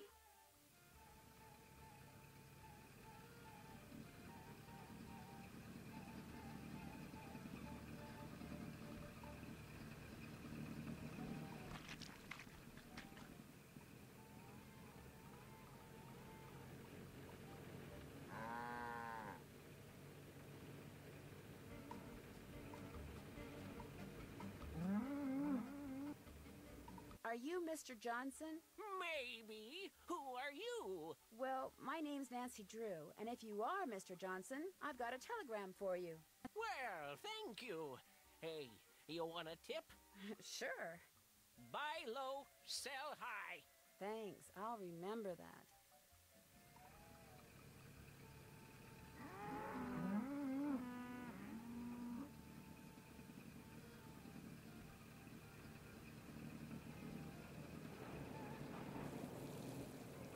Did you deliver that telegram? I sure did. Good for you. Here's your money. And here's your next telegram. Go to the railroad station and deliver this to Willie Joe. Keep up the good work.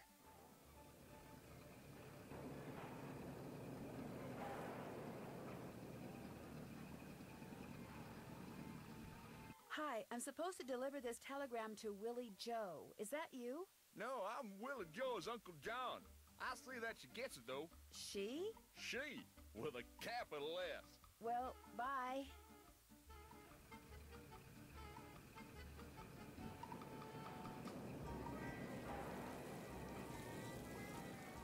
Did you deliver that telegram? I sure did. Good for you. Here's your money. And here's your next telegram. Take this to Phil Connor out at Krollmeister Nails. Keep up the good work. I have a telegram for Phil Connor. I'm Phil. Thank you.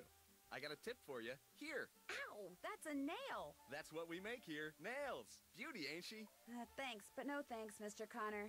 Bye. Did you deliver that telegram? I sure did. Good for you. Here's your money. And here's your next telegram. This one here is for Helen C. White. She's at the library. Keep up the good work. I have a telegram here for... Shh! You're in a library. Sorry. This telegram is for Helen C. White. Who? Helen C. White. Bill and Steve Wright. Helen C. White. Shh! Here. A telegram for Miss White. I'll give it to her. Thank you. You're welcome. What? Never mind. Shh! Did you deliver that telegram? I sure did. Good for you. Here's your money. And here's your next telegram. This one goes to Molly out at Vash's Dairy. Keep up the good work. I've only got half a tank of gas left. I should gas up before I forget. Welcome to Zippy's, where zipless service is zippily zapped and zippy service is the zippiest. Fill her up? Just 50 cents worth, please.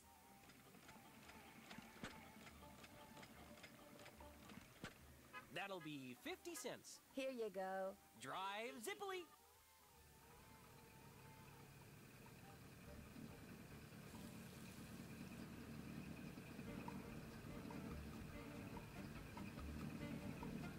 Hello, Mr. Waddell. Are you done making that blank? Have you got my fee?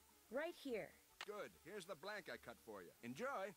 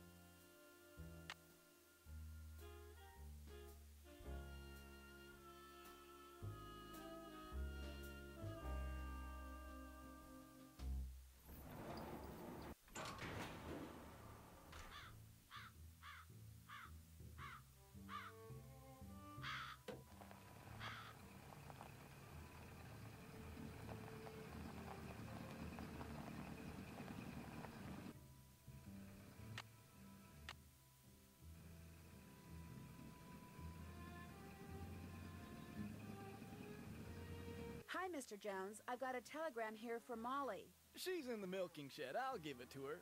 Say, I got some freshly churned butter here. That's okay. Bye.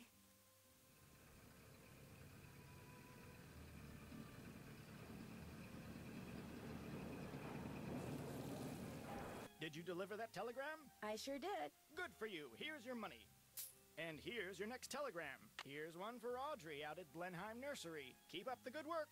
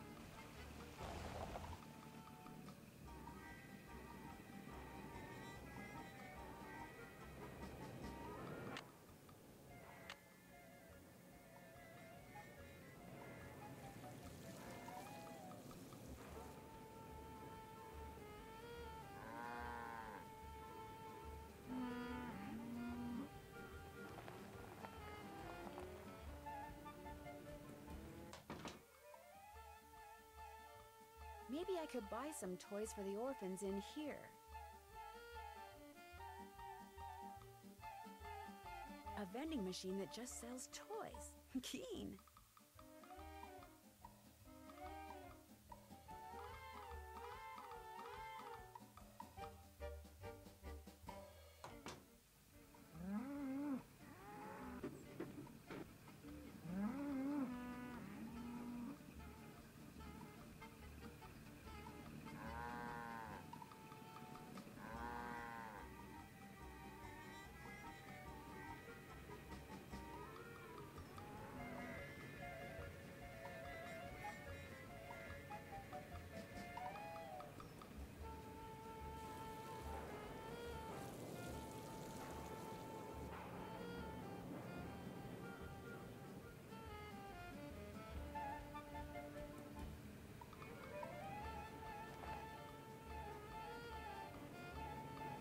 I've only got half a tank of gas left.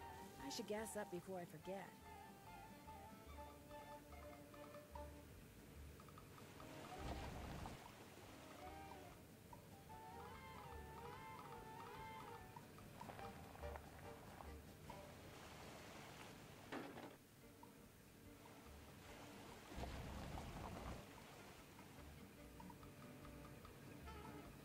Hello, I've got a telegram here for Audrey. I'll see that she gets it. Just leave it on the desk. My hands are still really filthy. That's okay. Bye.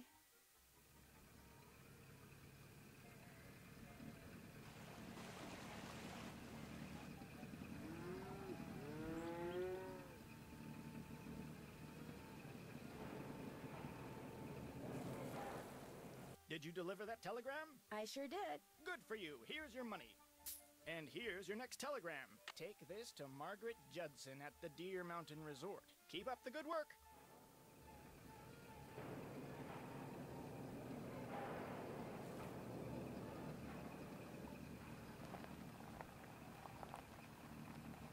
Hello, I have a telegram here for Margaret Judson. She'll be delighted, I'm sure. I'll take it to her. Thank you. Bye.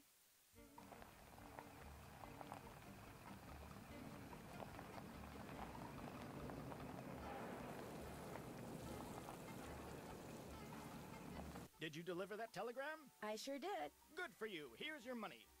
And here's your next telegram. This one goes to Counselor Ed out at Camp Avondale. Keep up the good work.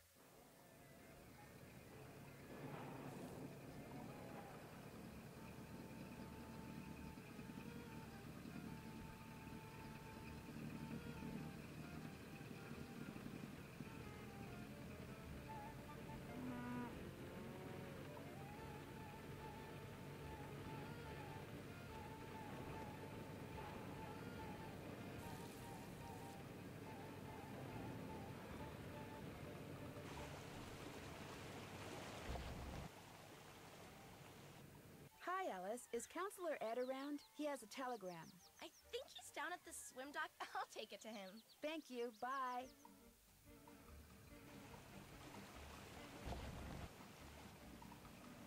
Welcome to Zippy's, where zipless service is zippily zapped and zippy service is the zippiest. Fill her up? Just 25 cents worth, please.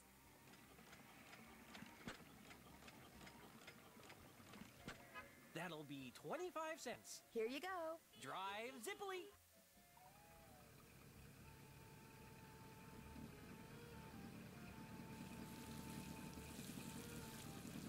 Did you deliver that telegram? I sure did. Good for you. Here's your money. And here's your next telegram. This one's for Mrs. Perkins at Sunnybrook Farms. Keep up the good work.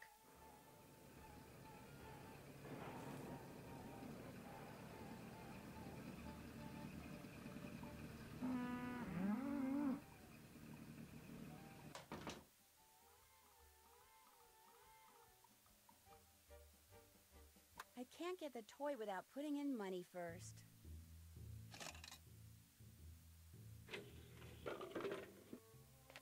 Two toys down, 3 to go.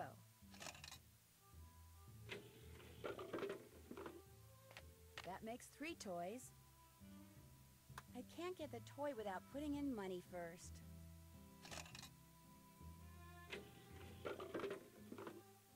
Four toys. I just need one more.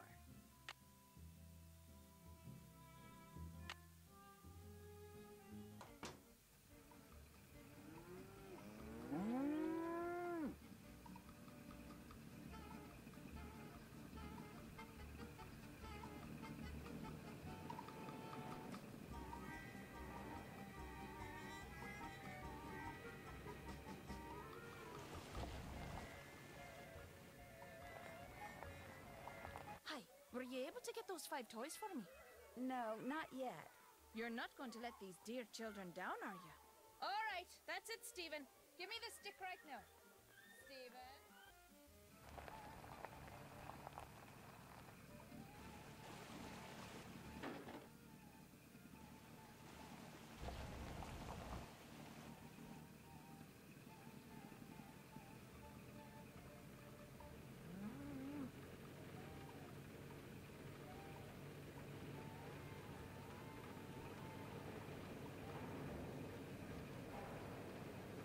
Hi, Rebecca. I'm supposed to deliver this to Mrs. Perkins. You better let me deliver it. Mrs. Perkins can be very grumpy, even when my curls are at their curliest and my dimples are at their dimpliest, and I'd much rather she yell at me than you. Well, okay. Thank you, Rebecca. You're welcome.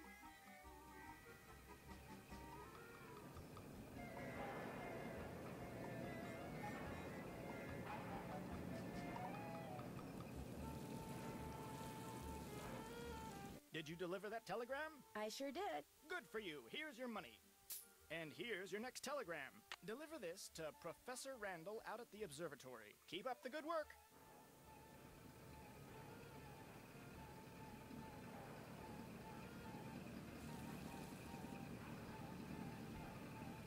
Welcome to Zippy's, where zipless service is zippily zapped and zippy service is the zippiest. Fill her up? Just 25 cents worth, please.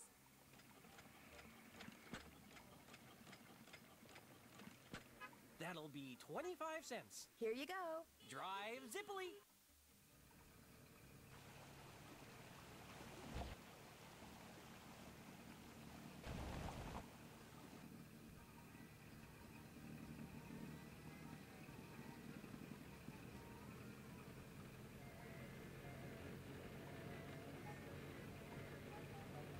Hello, Dr. Bob. I've got a telegram for Professor Randall. I'll give it to him later. As you can see, he's a little busy at the moment. What's he doing up there? He's undertaking the very delicate task of cleaning the lens. Uh-oh. Randall! What have you done? I'll be going now.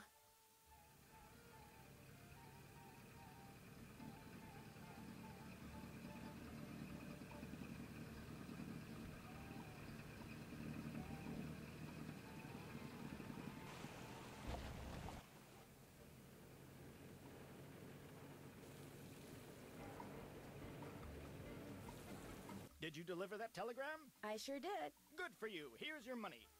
And here's your next telegram. This goes to Mr. Brocklehurst out at Lowood Academy. Keep up the good work.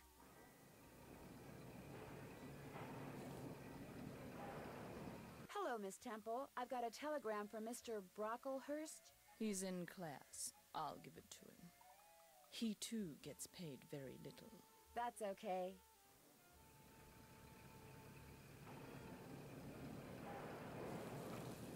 Did you deliver that telegram? I sure did. Good for you. Here's your money. And here's your next telegram. Go down to the railroad station and deliver this to Lizzie Joe. Keep up the good work.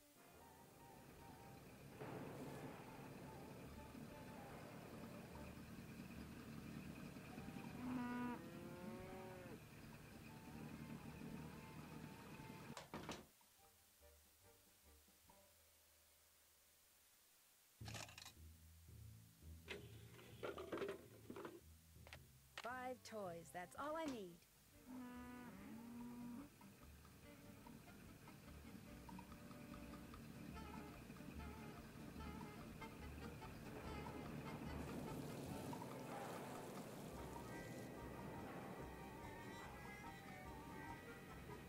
Hi, Uncle John. This telegram must be for Willie Joe's sister, Lizzie Joe. Right you are. I'll take it to her. Last I heard, they were fussing at each other out by the tracks. Bye now.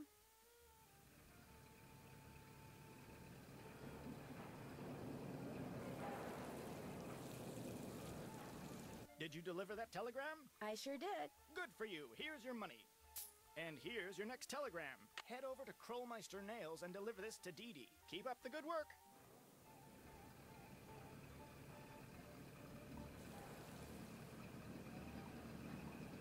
Welcome to Zippy's, where zipless service is zippily zapped and zippy service is the zippiest. Fill her up? Just 50 cents worth, please.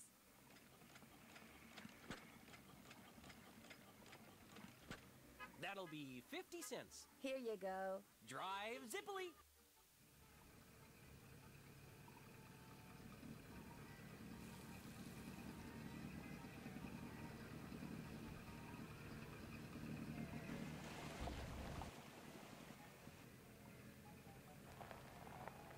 Hi, do you have 5 toys for me?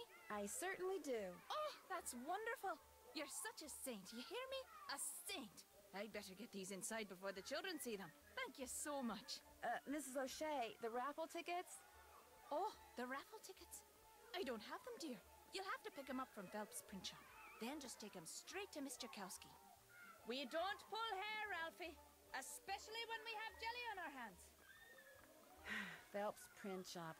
Wonderful.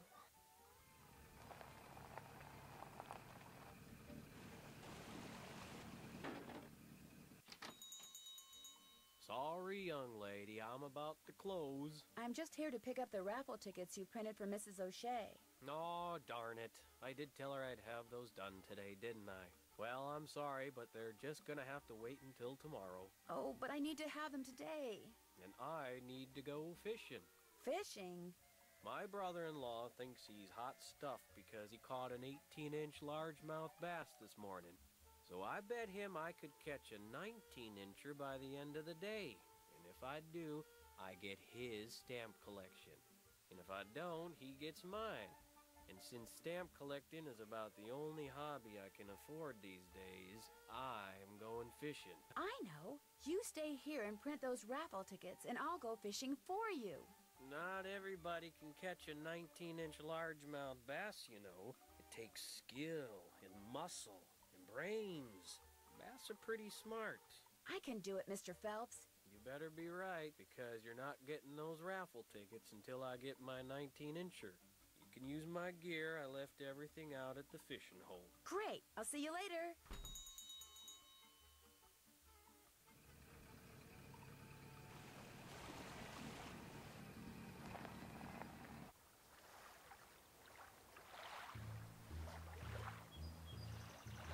First thing I need to do is bait my hook. Ooh, yuck. Now I toss this in the water, and when the bobber goes under the water, I need to pull the line up fast.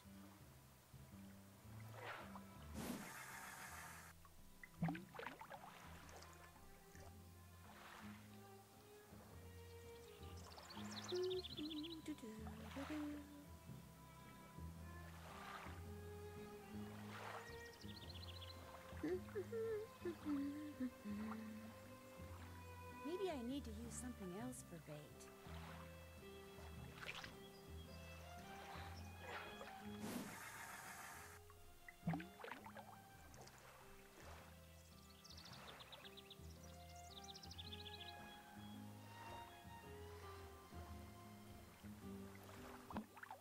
I got a fish! This isn't what I want.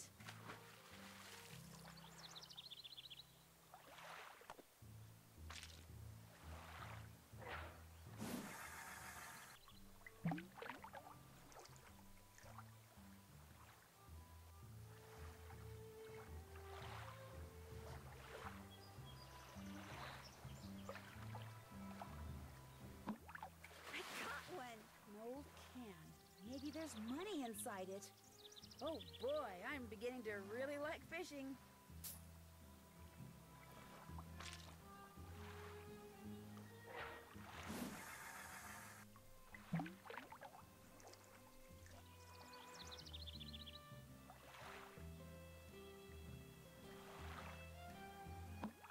I caught one!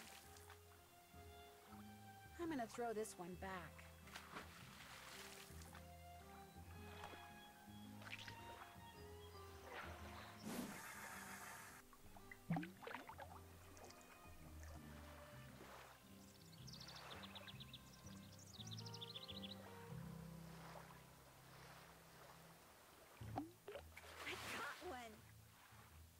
This isn't what I want.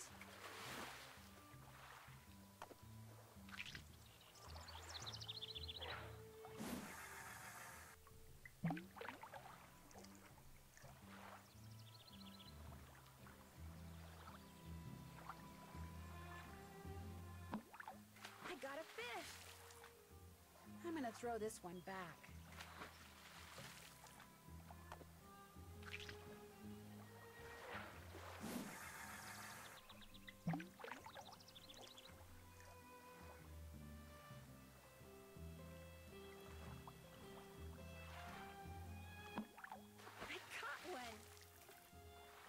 I'm gonna throw this one back.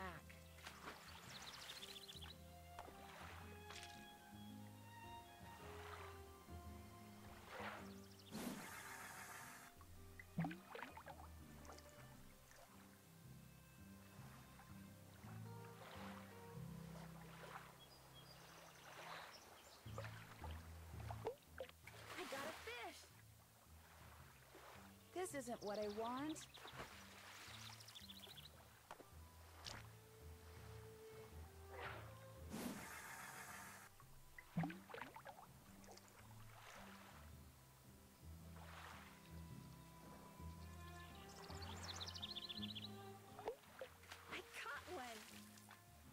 This doesn't look like a largemouth bass.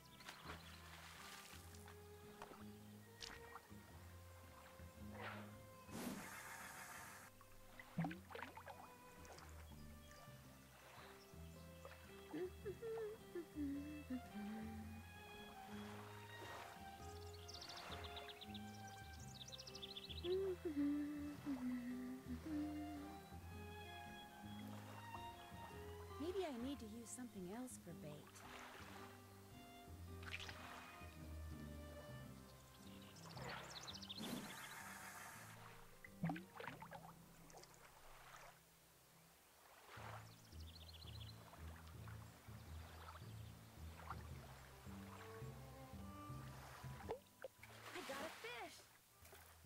Looks like 19 inches to me.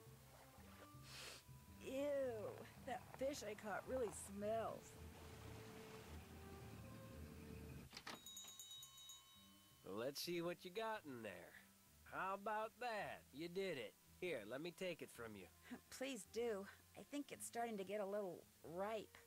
Just rest yourself a minute while I get those raffle tickets. There you go. 10 dozen tickets to the annual Orphans Benefit. Now, if you'll excuse me, I have to go make a telephone call. To your brother-in-law? Yeah, the one who used to collect stamps.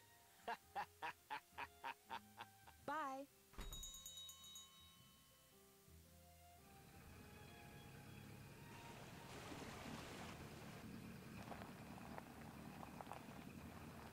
Everyone's inside. Must be nap time.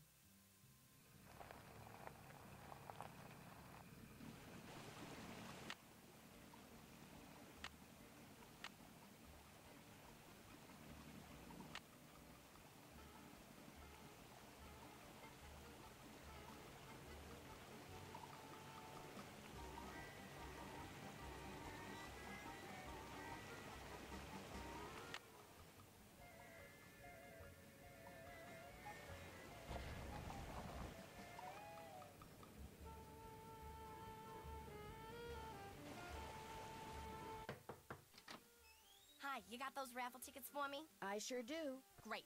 And here are Mrs. Sheldon's bridge cards. One of the gals spilled Moxie all over them, but I cleaned them up real good, so let's not tell Mrs. Sheldon, okay? Okay. Thanks for your help, Miss Jakowski. Thanks for your help. Bye now.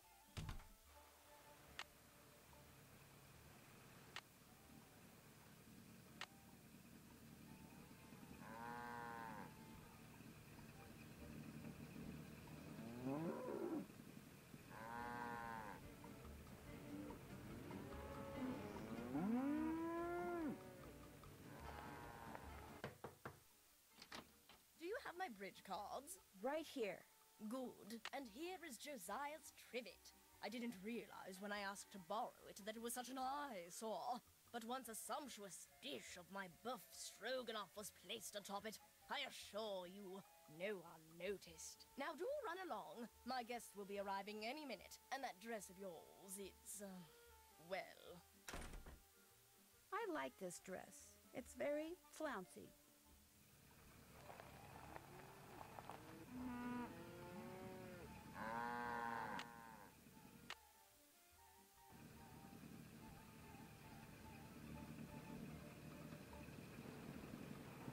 Hi, Mr. Connor. I have a telegram here for Dee Dee. She's out back boxing up nails. I'll take it to her. You change your mind about that tip? Oh, that's okay. That nail you tried to give me before wasn't rusty, was it? Let me check. Nope. Nice and shiny and sharp. Good. Bye.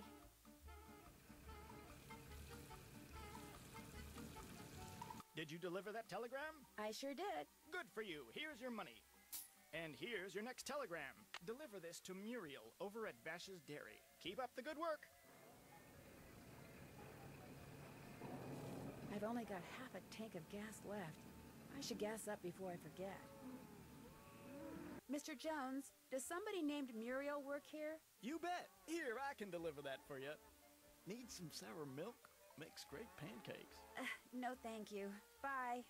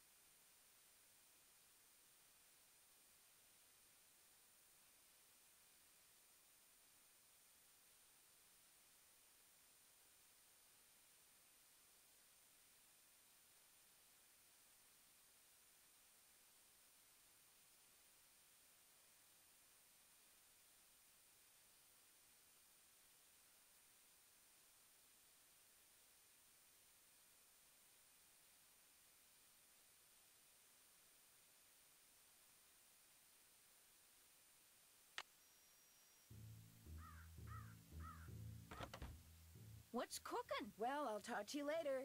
Bye now.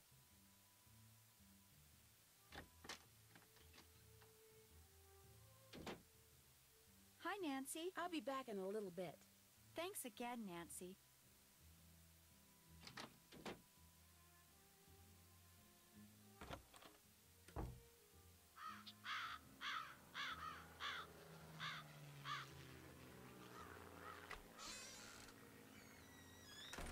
Hello, Miss Drew. Hi, Mr. Topham.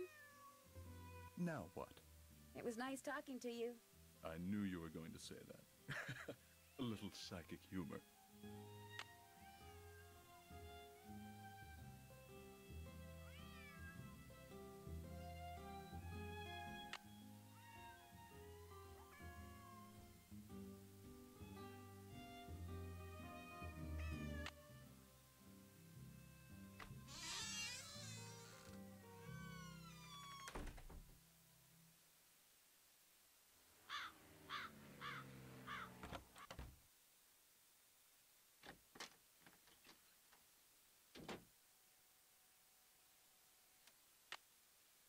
Would it be okay if I played a record?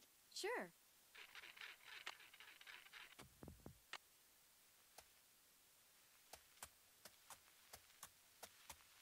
I'll never forget the night it all began. That dark, stormy, fateful night when I decided the time had come to rid the world of the creature. But it would take money to do that.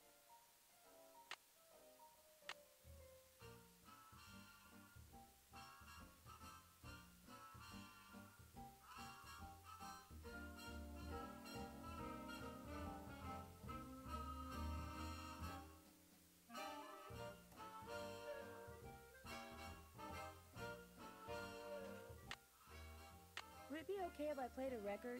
Sure.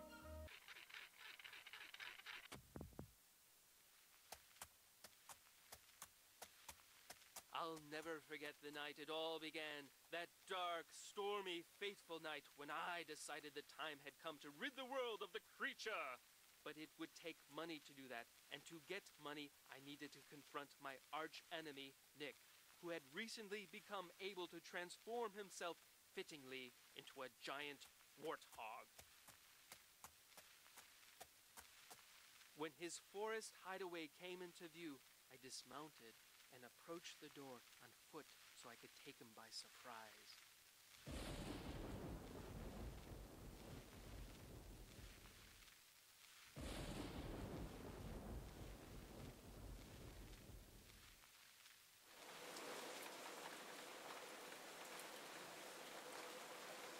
My fear that he would hear me proved groundless, for a terrible storm began to rage, washing away the sound of my footsteps. I peered through the rain-streaked window beside his front door and could see him sitting.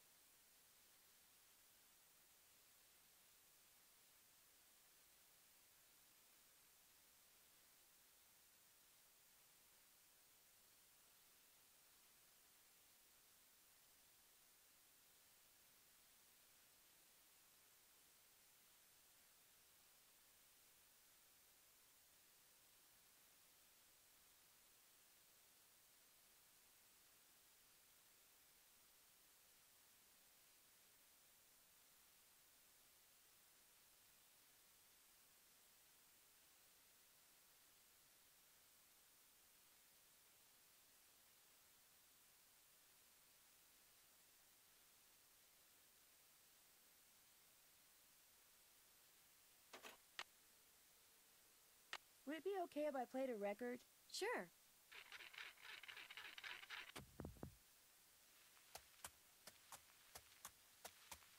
I'll never forget the night it all began. That dark, stormy, fateful night when I decided the time had come to rid the world of the creature. But it would take money to do that, and to...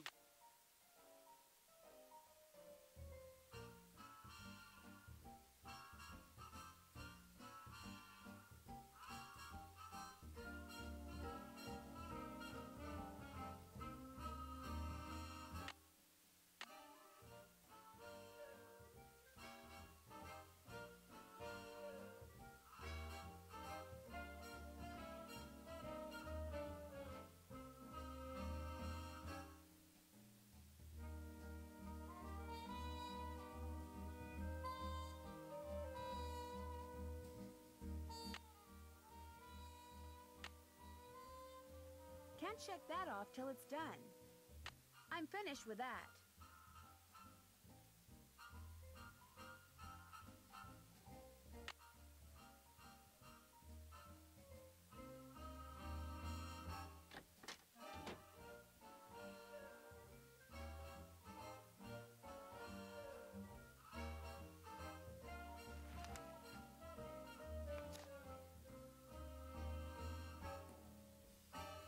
What's cooking? Well, I'll talk to you later. Bye now.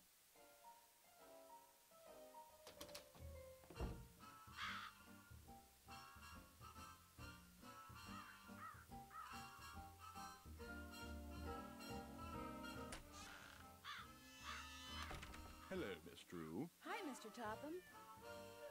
Now what? It was nice talking to you. Good day.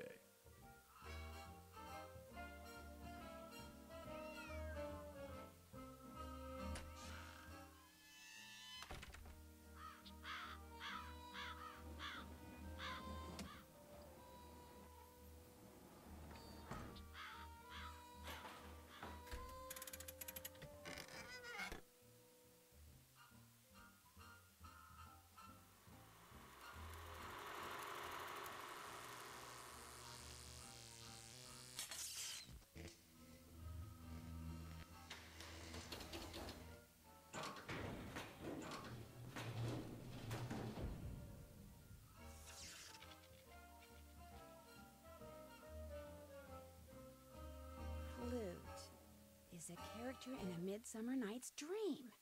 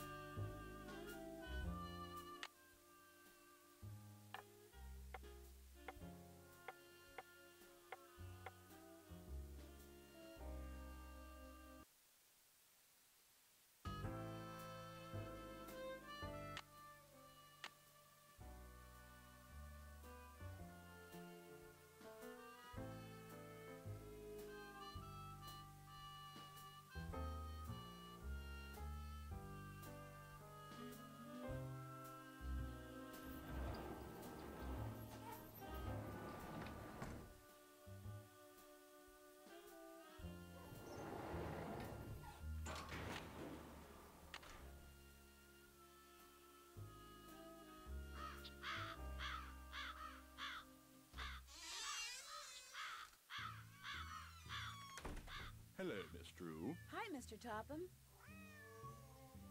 Is it okay if I look around? Certainly.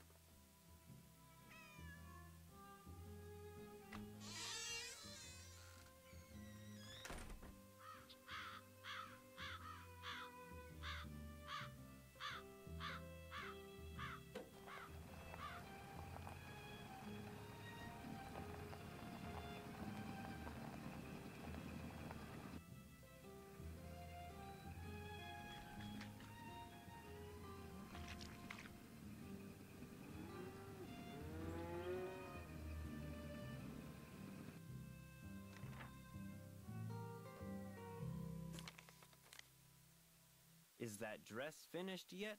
I'm working on it. So what can I do for you? I guess I'll be going. Come back anytime.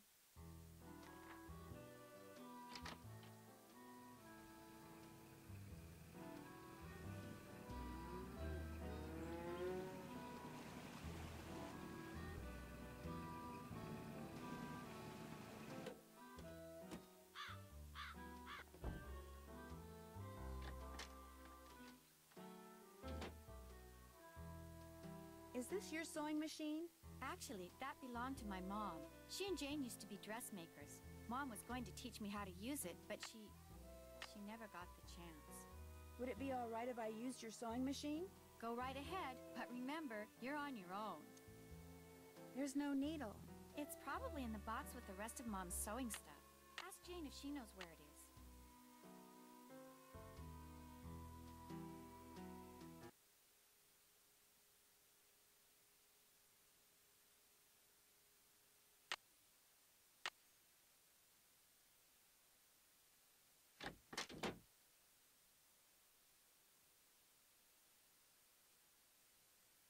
What's cooking? Would you happen to know where the needle for the sewing machine in Emily's room is? I moved all of Gloria's sewing things out of there and put them in a little box. Look, I'm supposed to get the pies we baked before all the hullabaloo this morning ready for the delivery man. They gotta be put in the shipping container just so, or he casts a kitten. This is how he wants them organized. Now why don't you go out on the porch and get those pies ready to go while I look for that sewing box? Sounds good.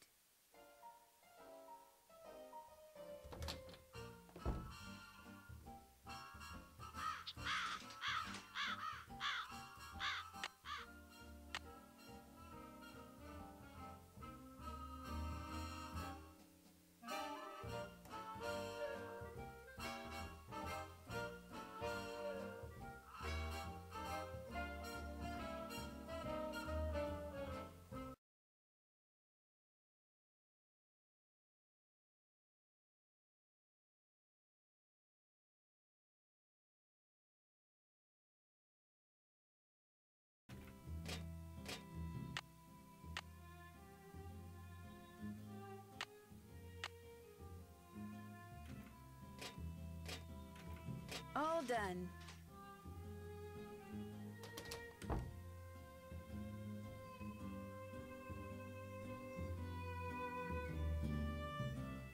I'll bet those are the two brothers that built the inn and Josiah's house. I'll bet this was taken in that passageway I found. There's something written on the back.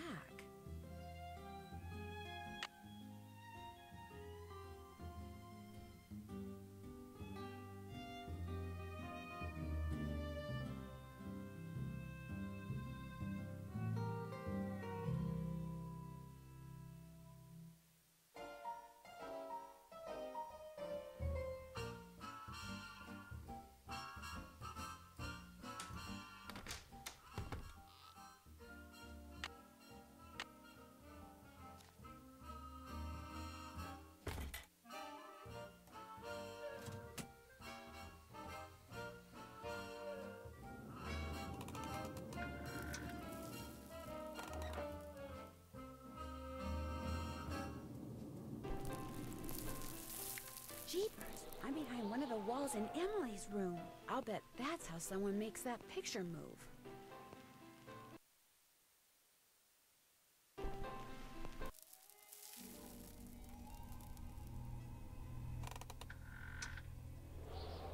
I should ask Jane about the photo I found that allowed me to find that staircase that goes behind Emily's room.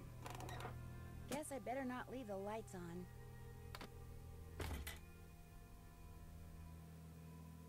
Thanks for doing the pies. The more I do it, the worse I seem to get at it. Here's that box. I'm sure that sewing machine needle is in there somewhere. I see it. Remember, when it comes to using it, you're on your own, kiddo. I think I know why Emily has been seeing and hearing strange things. Well, I'm all ears. Tell me. I found a secret passageway that goes from the inn to Josiah Crowley's old house.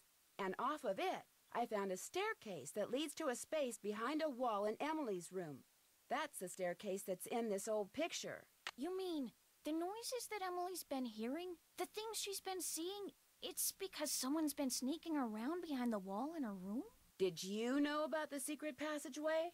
No, and I've never heard Emily say anything about it either. I was able to open the staircase because I saw the picture I just showed you. And I found that picture on the shelf in your podium. You mean it was right there under my nose? Hold the phone! You think I'm the one who's been sneaking around? Well, I did find the picture right there. But I've never seen it before in my life. Besides, anyone who's ever been behind this desk could have seen that picture. It's hardly fair to go pointing a finger at me. You're right. I'm sorry. I didn't mean to upset you. Well, you're just trying to help Emily, so I guess I shouldn't get mad. She went into town to run some errands. At least that's what I told her to do. Heaven knows she could use some fresh air. Well, I'll talk to you later. You betcha.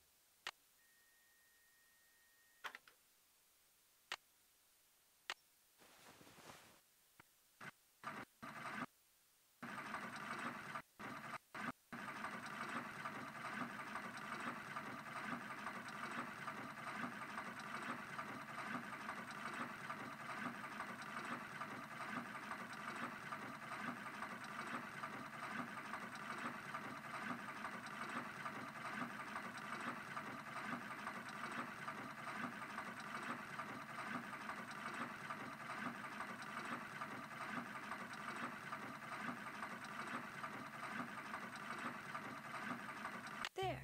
Not bad, Miss Drew. Not bad at all.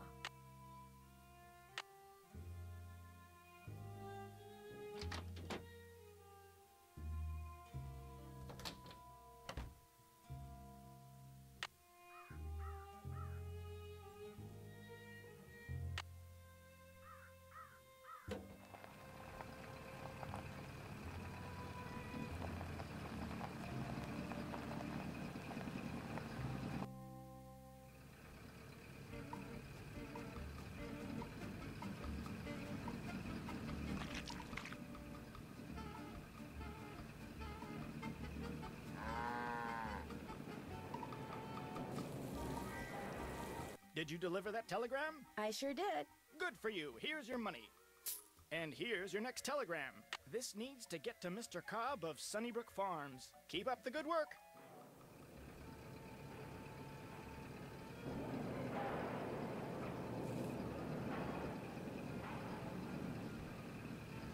Welcome to Zippy's, where zipless service is zippily zapped and zippy service is the zippiest. Fill her up? Just 50 cents worth, please.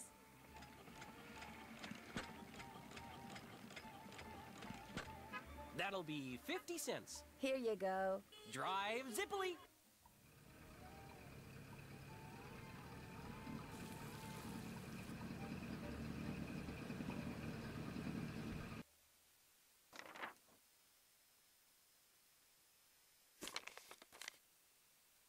How's the dress coming?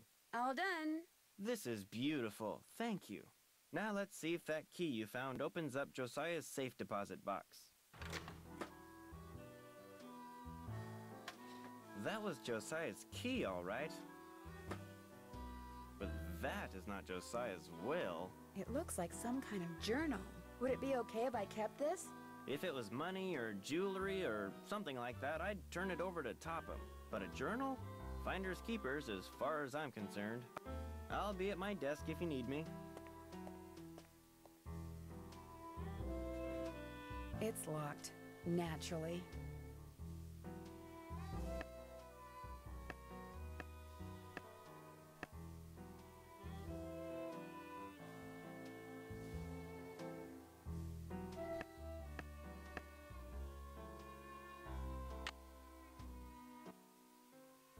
Anything else I can do for you? I guess I'll be going.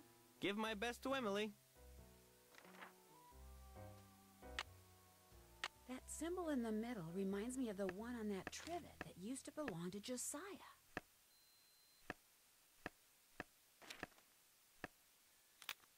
Flute, 7.025 megahertz. Puck!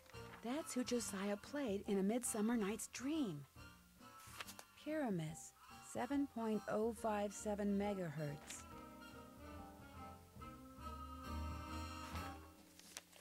Thisbe, 7.050 megahertz.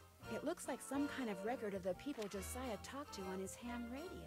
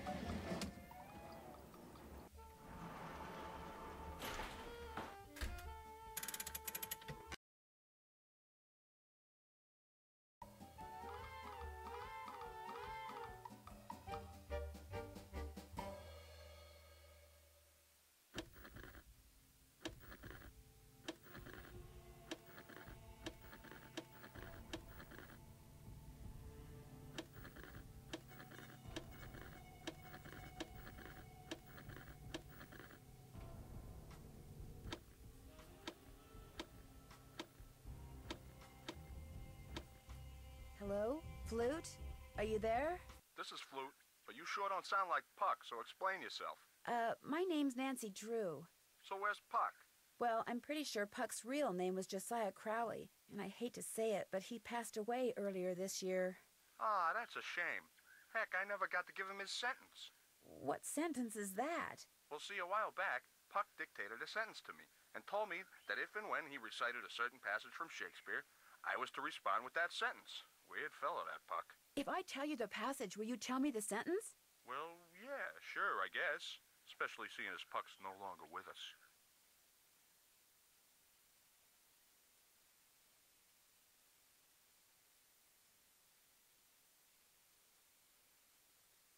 Shall we their fond pageant see?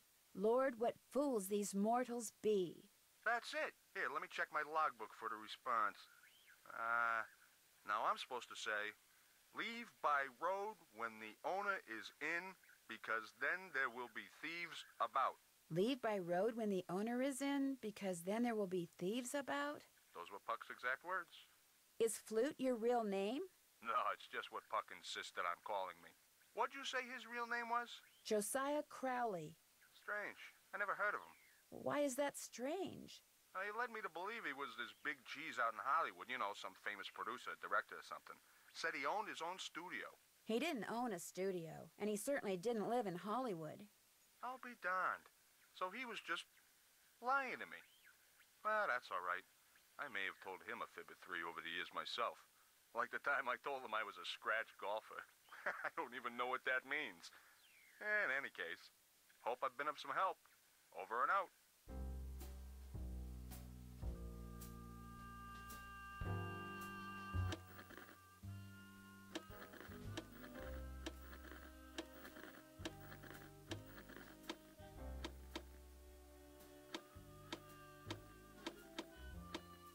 Pyramus, can you hear me? Hello? This is Pyramus. Who are you? My name's Nancy Drew. Does somebody named Puck usually call you on this frequency? Somebody named Puck used to. Apparently he found something better to do. Haven't talked to him in months. Well, that's because he passed away not too long ago. Oh, well, that's a good excuse, I guess. How'd you know he called me Pyramus? I'm a friend of his. I found your name and radio frequency in his journal. So why are you talking to me? Did Puck, ever ask you to tell him something whenever he read a certain passage from Shakespeare? Whenever he rattled off this Shakespeare quote, I was supposed to rattle off this stupid saying he gave me. How did you know about that? Long story. But if I were to rattle off the quote, there's no reason why you can't tell me the stupid saying, right? Well, come to think of it, he never said the quote had to come from him. So, yeah, I guess I could tell you. If we shadows have offended, think but this and all is mended, that you have but slumbered here while these visions did appear. That wasn't it. And no stupid quote means no stupid saying. And that means over and out. Hello? Can anyone hear me? Speak to me. Hello? This is Pyramus. Is this who I think it is again? It's Nancy Drew. I'm pretty sure I know what that Shakespeare quote is. Try me. Thou speakest aright. I am that merry wanderer of the night. How'd you know? Long story. What did he tell you to say in response? Wait a minute. I had to write it down. Here, you're gonna love this. A barking dog would do well to hold his tongue in a dangerous neighborhood. A barking dog would do well to hold his tongue in a dangerous neighborhood. I told you it was stupid. I really appreciate your help. Just out of curiosity, what kind of car did Puck drive, do you know? I don't think he had a car. And he tried to tell me he was rich. Over and out.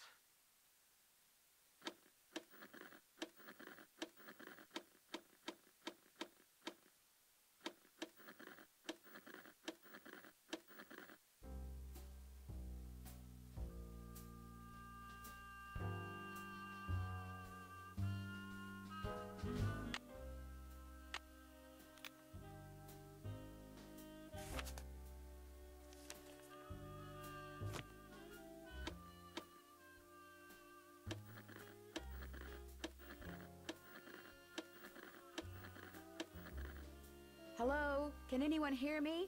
Speak to me. Hello? I'm Thisbe, but only Puck calls me that. Who's this? My name's Nancy Drew. I'm afraid I have some bad news about Puck. Oh, dear. They closed the play he was starring in, didn't they? That's why I haven't heard from him. He's too far down in the dumps. Oh, I was afraid it was something like that. Actually, you haven't heard from him because he passed away several months ago. Oh, my. That's worse, isn't it? And after all that rigmarole he went through, making sure I knew my line and understood my cue? Your cue? Yes, you see, Puck, or whatever his real name is, or was, Puck wanted to share his love of acting with me. So he gave me a line to say, a very curious line, I might add, and told me to repeat it only after I heard my cue. A passage written by Mr. William Shakespeare. So if I cue you with a passage, you'll respond with the line he gave you to say? Immediately. I know it by heart, you see. Here goes. If we shadows have offended, think but this and all is mended, that you have but slumbered here while these visions did appear. The authorities are alert for bad water, so do not go this way. The authorities are alert for bad water, so do not go this way. That's what I was to say. Although my delivery was much better when Puck was coaching me. And now, as Puck was fond of saying, I bid you adieu. Over and out.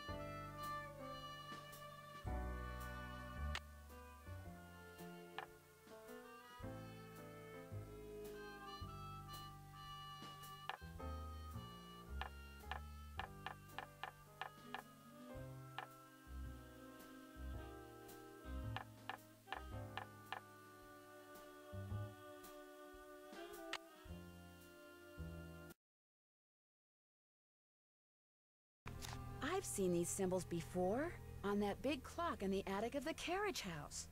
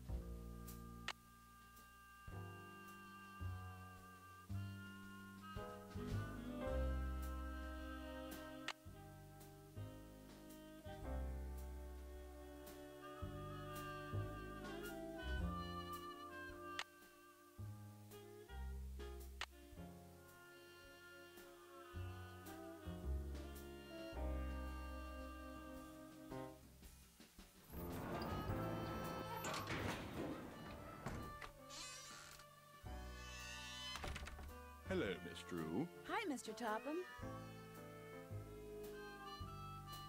Is it okay if I look around? Certainly.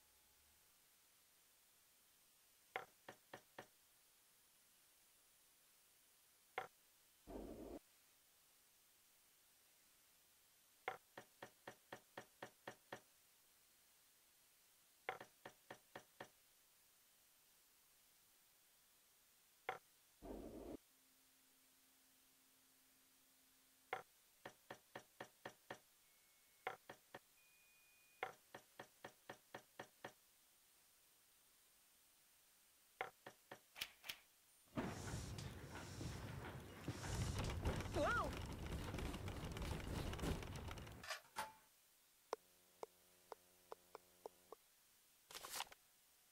A golf ball.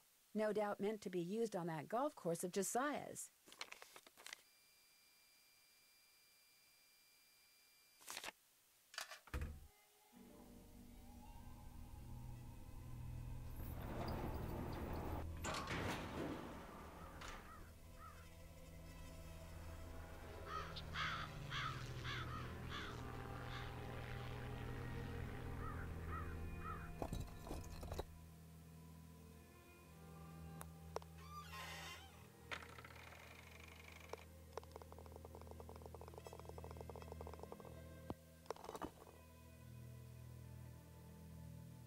Another safe deposit box key?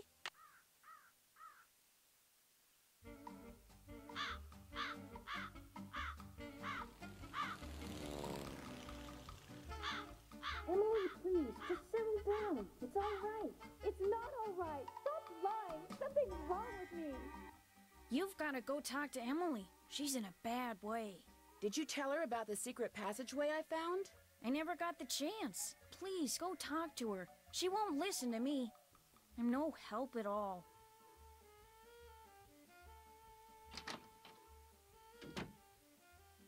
Just go back to River Heights, Nancy. But I think I know where the real Will is. It doesn't matter. I can't run the inn anyway. I'm going to have to sell it. What do you mean? I took a nap after I got back from running errands, and when I woke up, this was in my hand. It's one of the necklaces that I thought had been stolen. I have no idea how it got there. I must do things and not remember. All this responsibility on top of losing Mom. I can't cope with it. I'm having a, what'd Jane call it?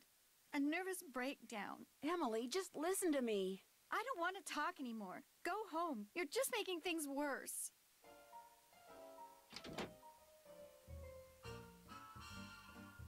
Did you talk to her? Do you see what I mean? No wonder I never saw or heard anything. It was all in her mind. I'm not so sure, Miss Willoughby. What's more, I think I found something that'll solve all her problems. I'll talk to you later.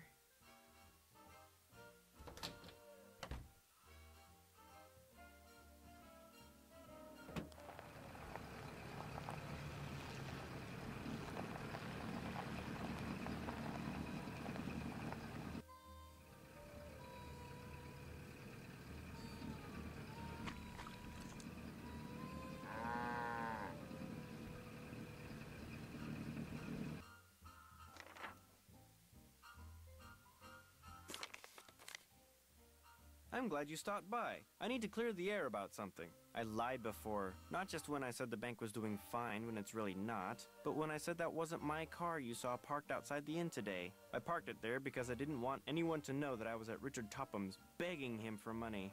This bank is in truly dire financial straits, and if anyone finds out... Mr. Archer, I already knew you were at Richard Topham's today. I saw your name in his calendar. Oh. So what can I do for you? I found another safe deposit box key that belonged to Josiah. Impossible. Josiah only had one box, and you've already opened it. Can you tell me whose key this is? It is one of ours. Where did you get it? I won it playing golf at Josiah's with a special ball. I had to ace one of the holes. Why does that sound familiar? I know why. That's what Clara always called me, her ace in the hole. That's who this key belongs to, Clara Pickford. So, Clara Pickford was really Josiah Crowley in disguise. Apparently, he loved playing tricks like that on people and hiding things right under their noses.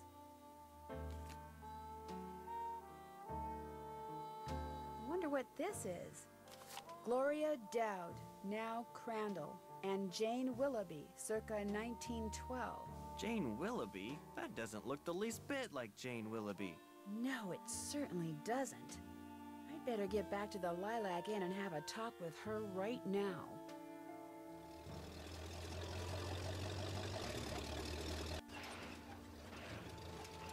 Move out of the way, would you please? I'm kind of in a hurry. You're not going anywhere until you tell me who you really are. What are you talking about? I just saw a picture of Jane Willoughby, the real Jane Willoughby. It's been swell knowing you, sister.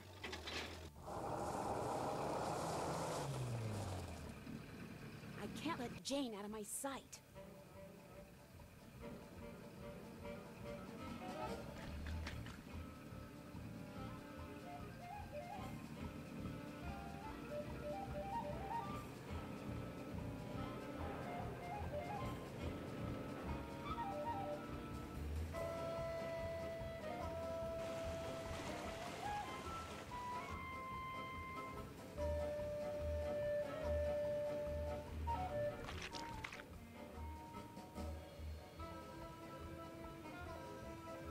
Bet she's heading for the state line. I know. I'll take a shortcut and head her off.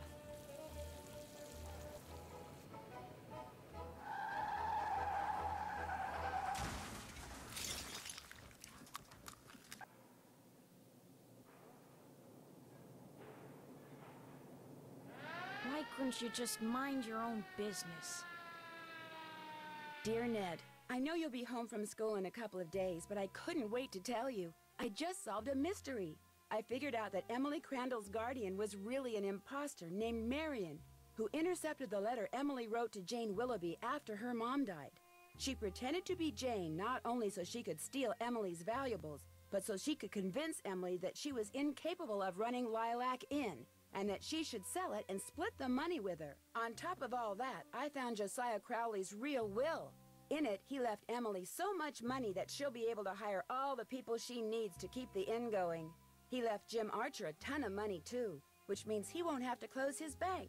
And from now on, he'll be able to buy his wife a new dress anytime he wants. As for Richard Topham, Josiah left him nothing, although Topham still refuses to admit that he forged the first will and insists that he's going to contest the will I found. Dad says it's highly doubtful he'll succeed, and that he'd be better off sticking to spoon tricks. Anyway, when you get home, I'll give you all the details over a nice big piece of slightly damaged cherry pie.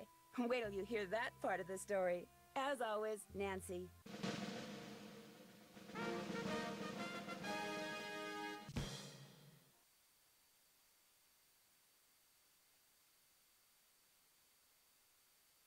Great news, I think.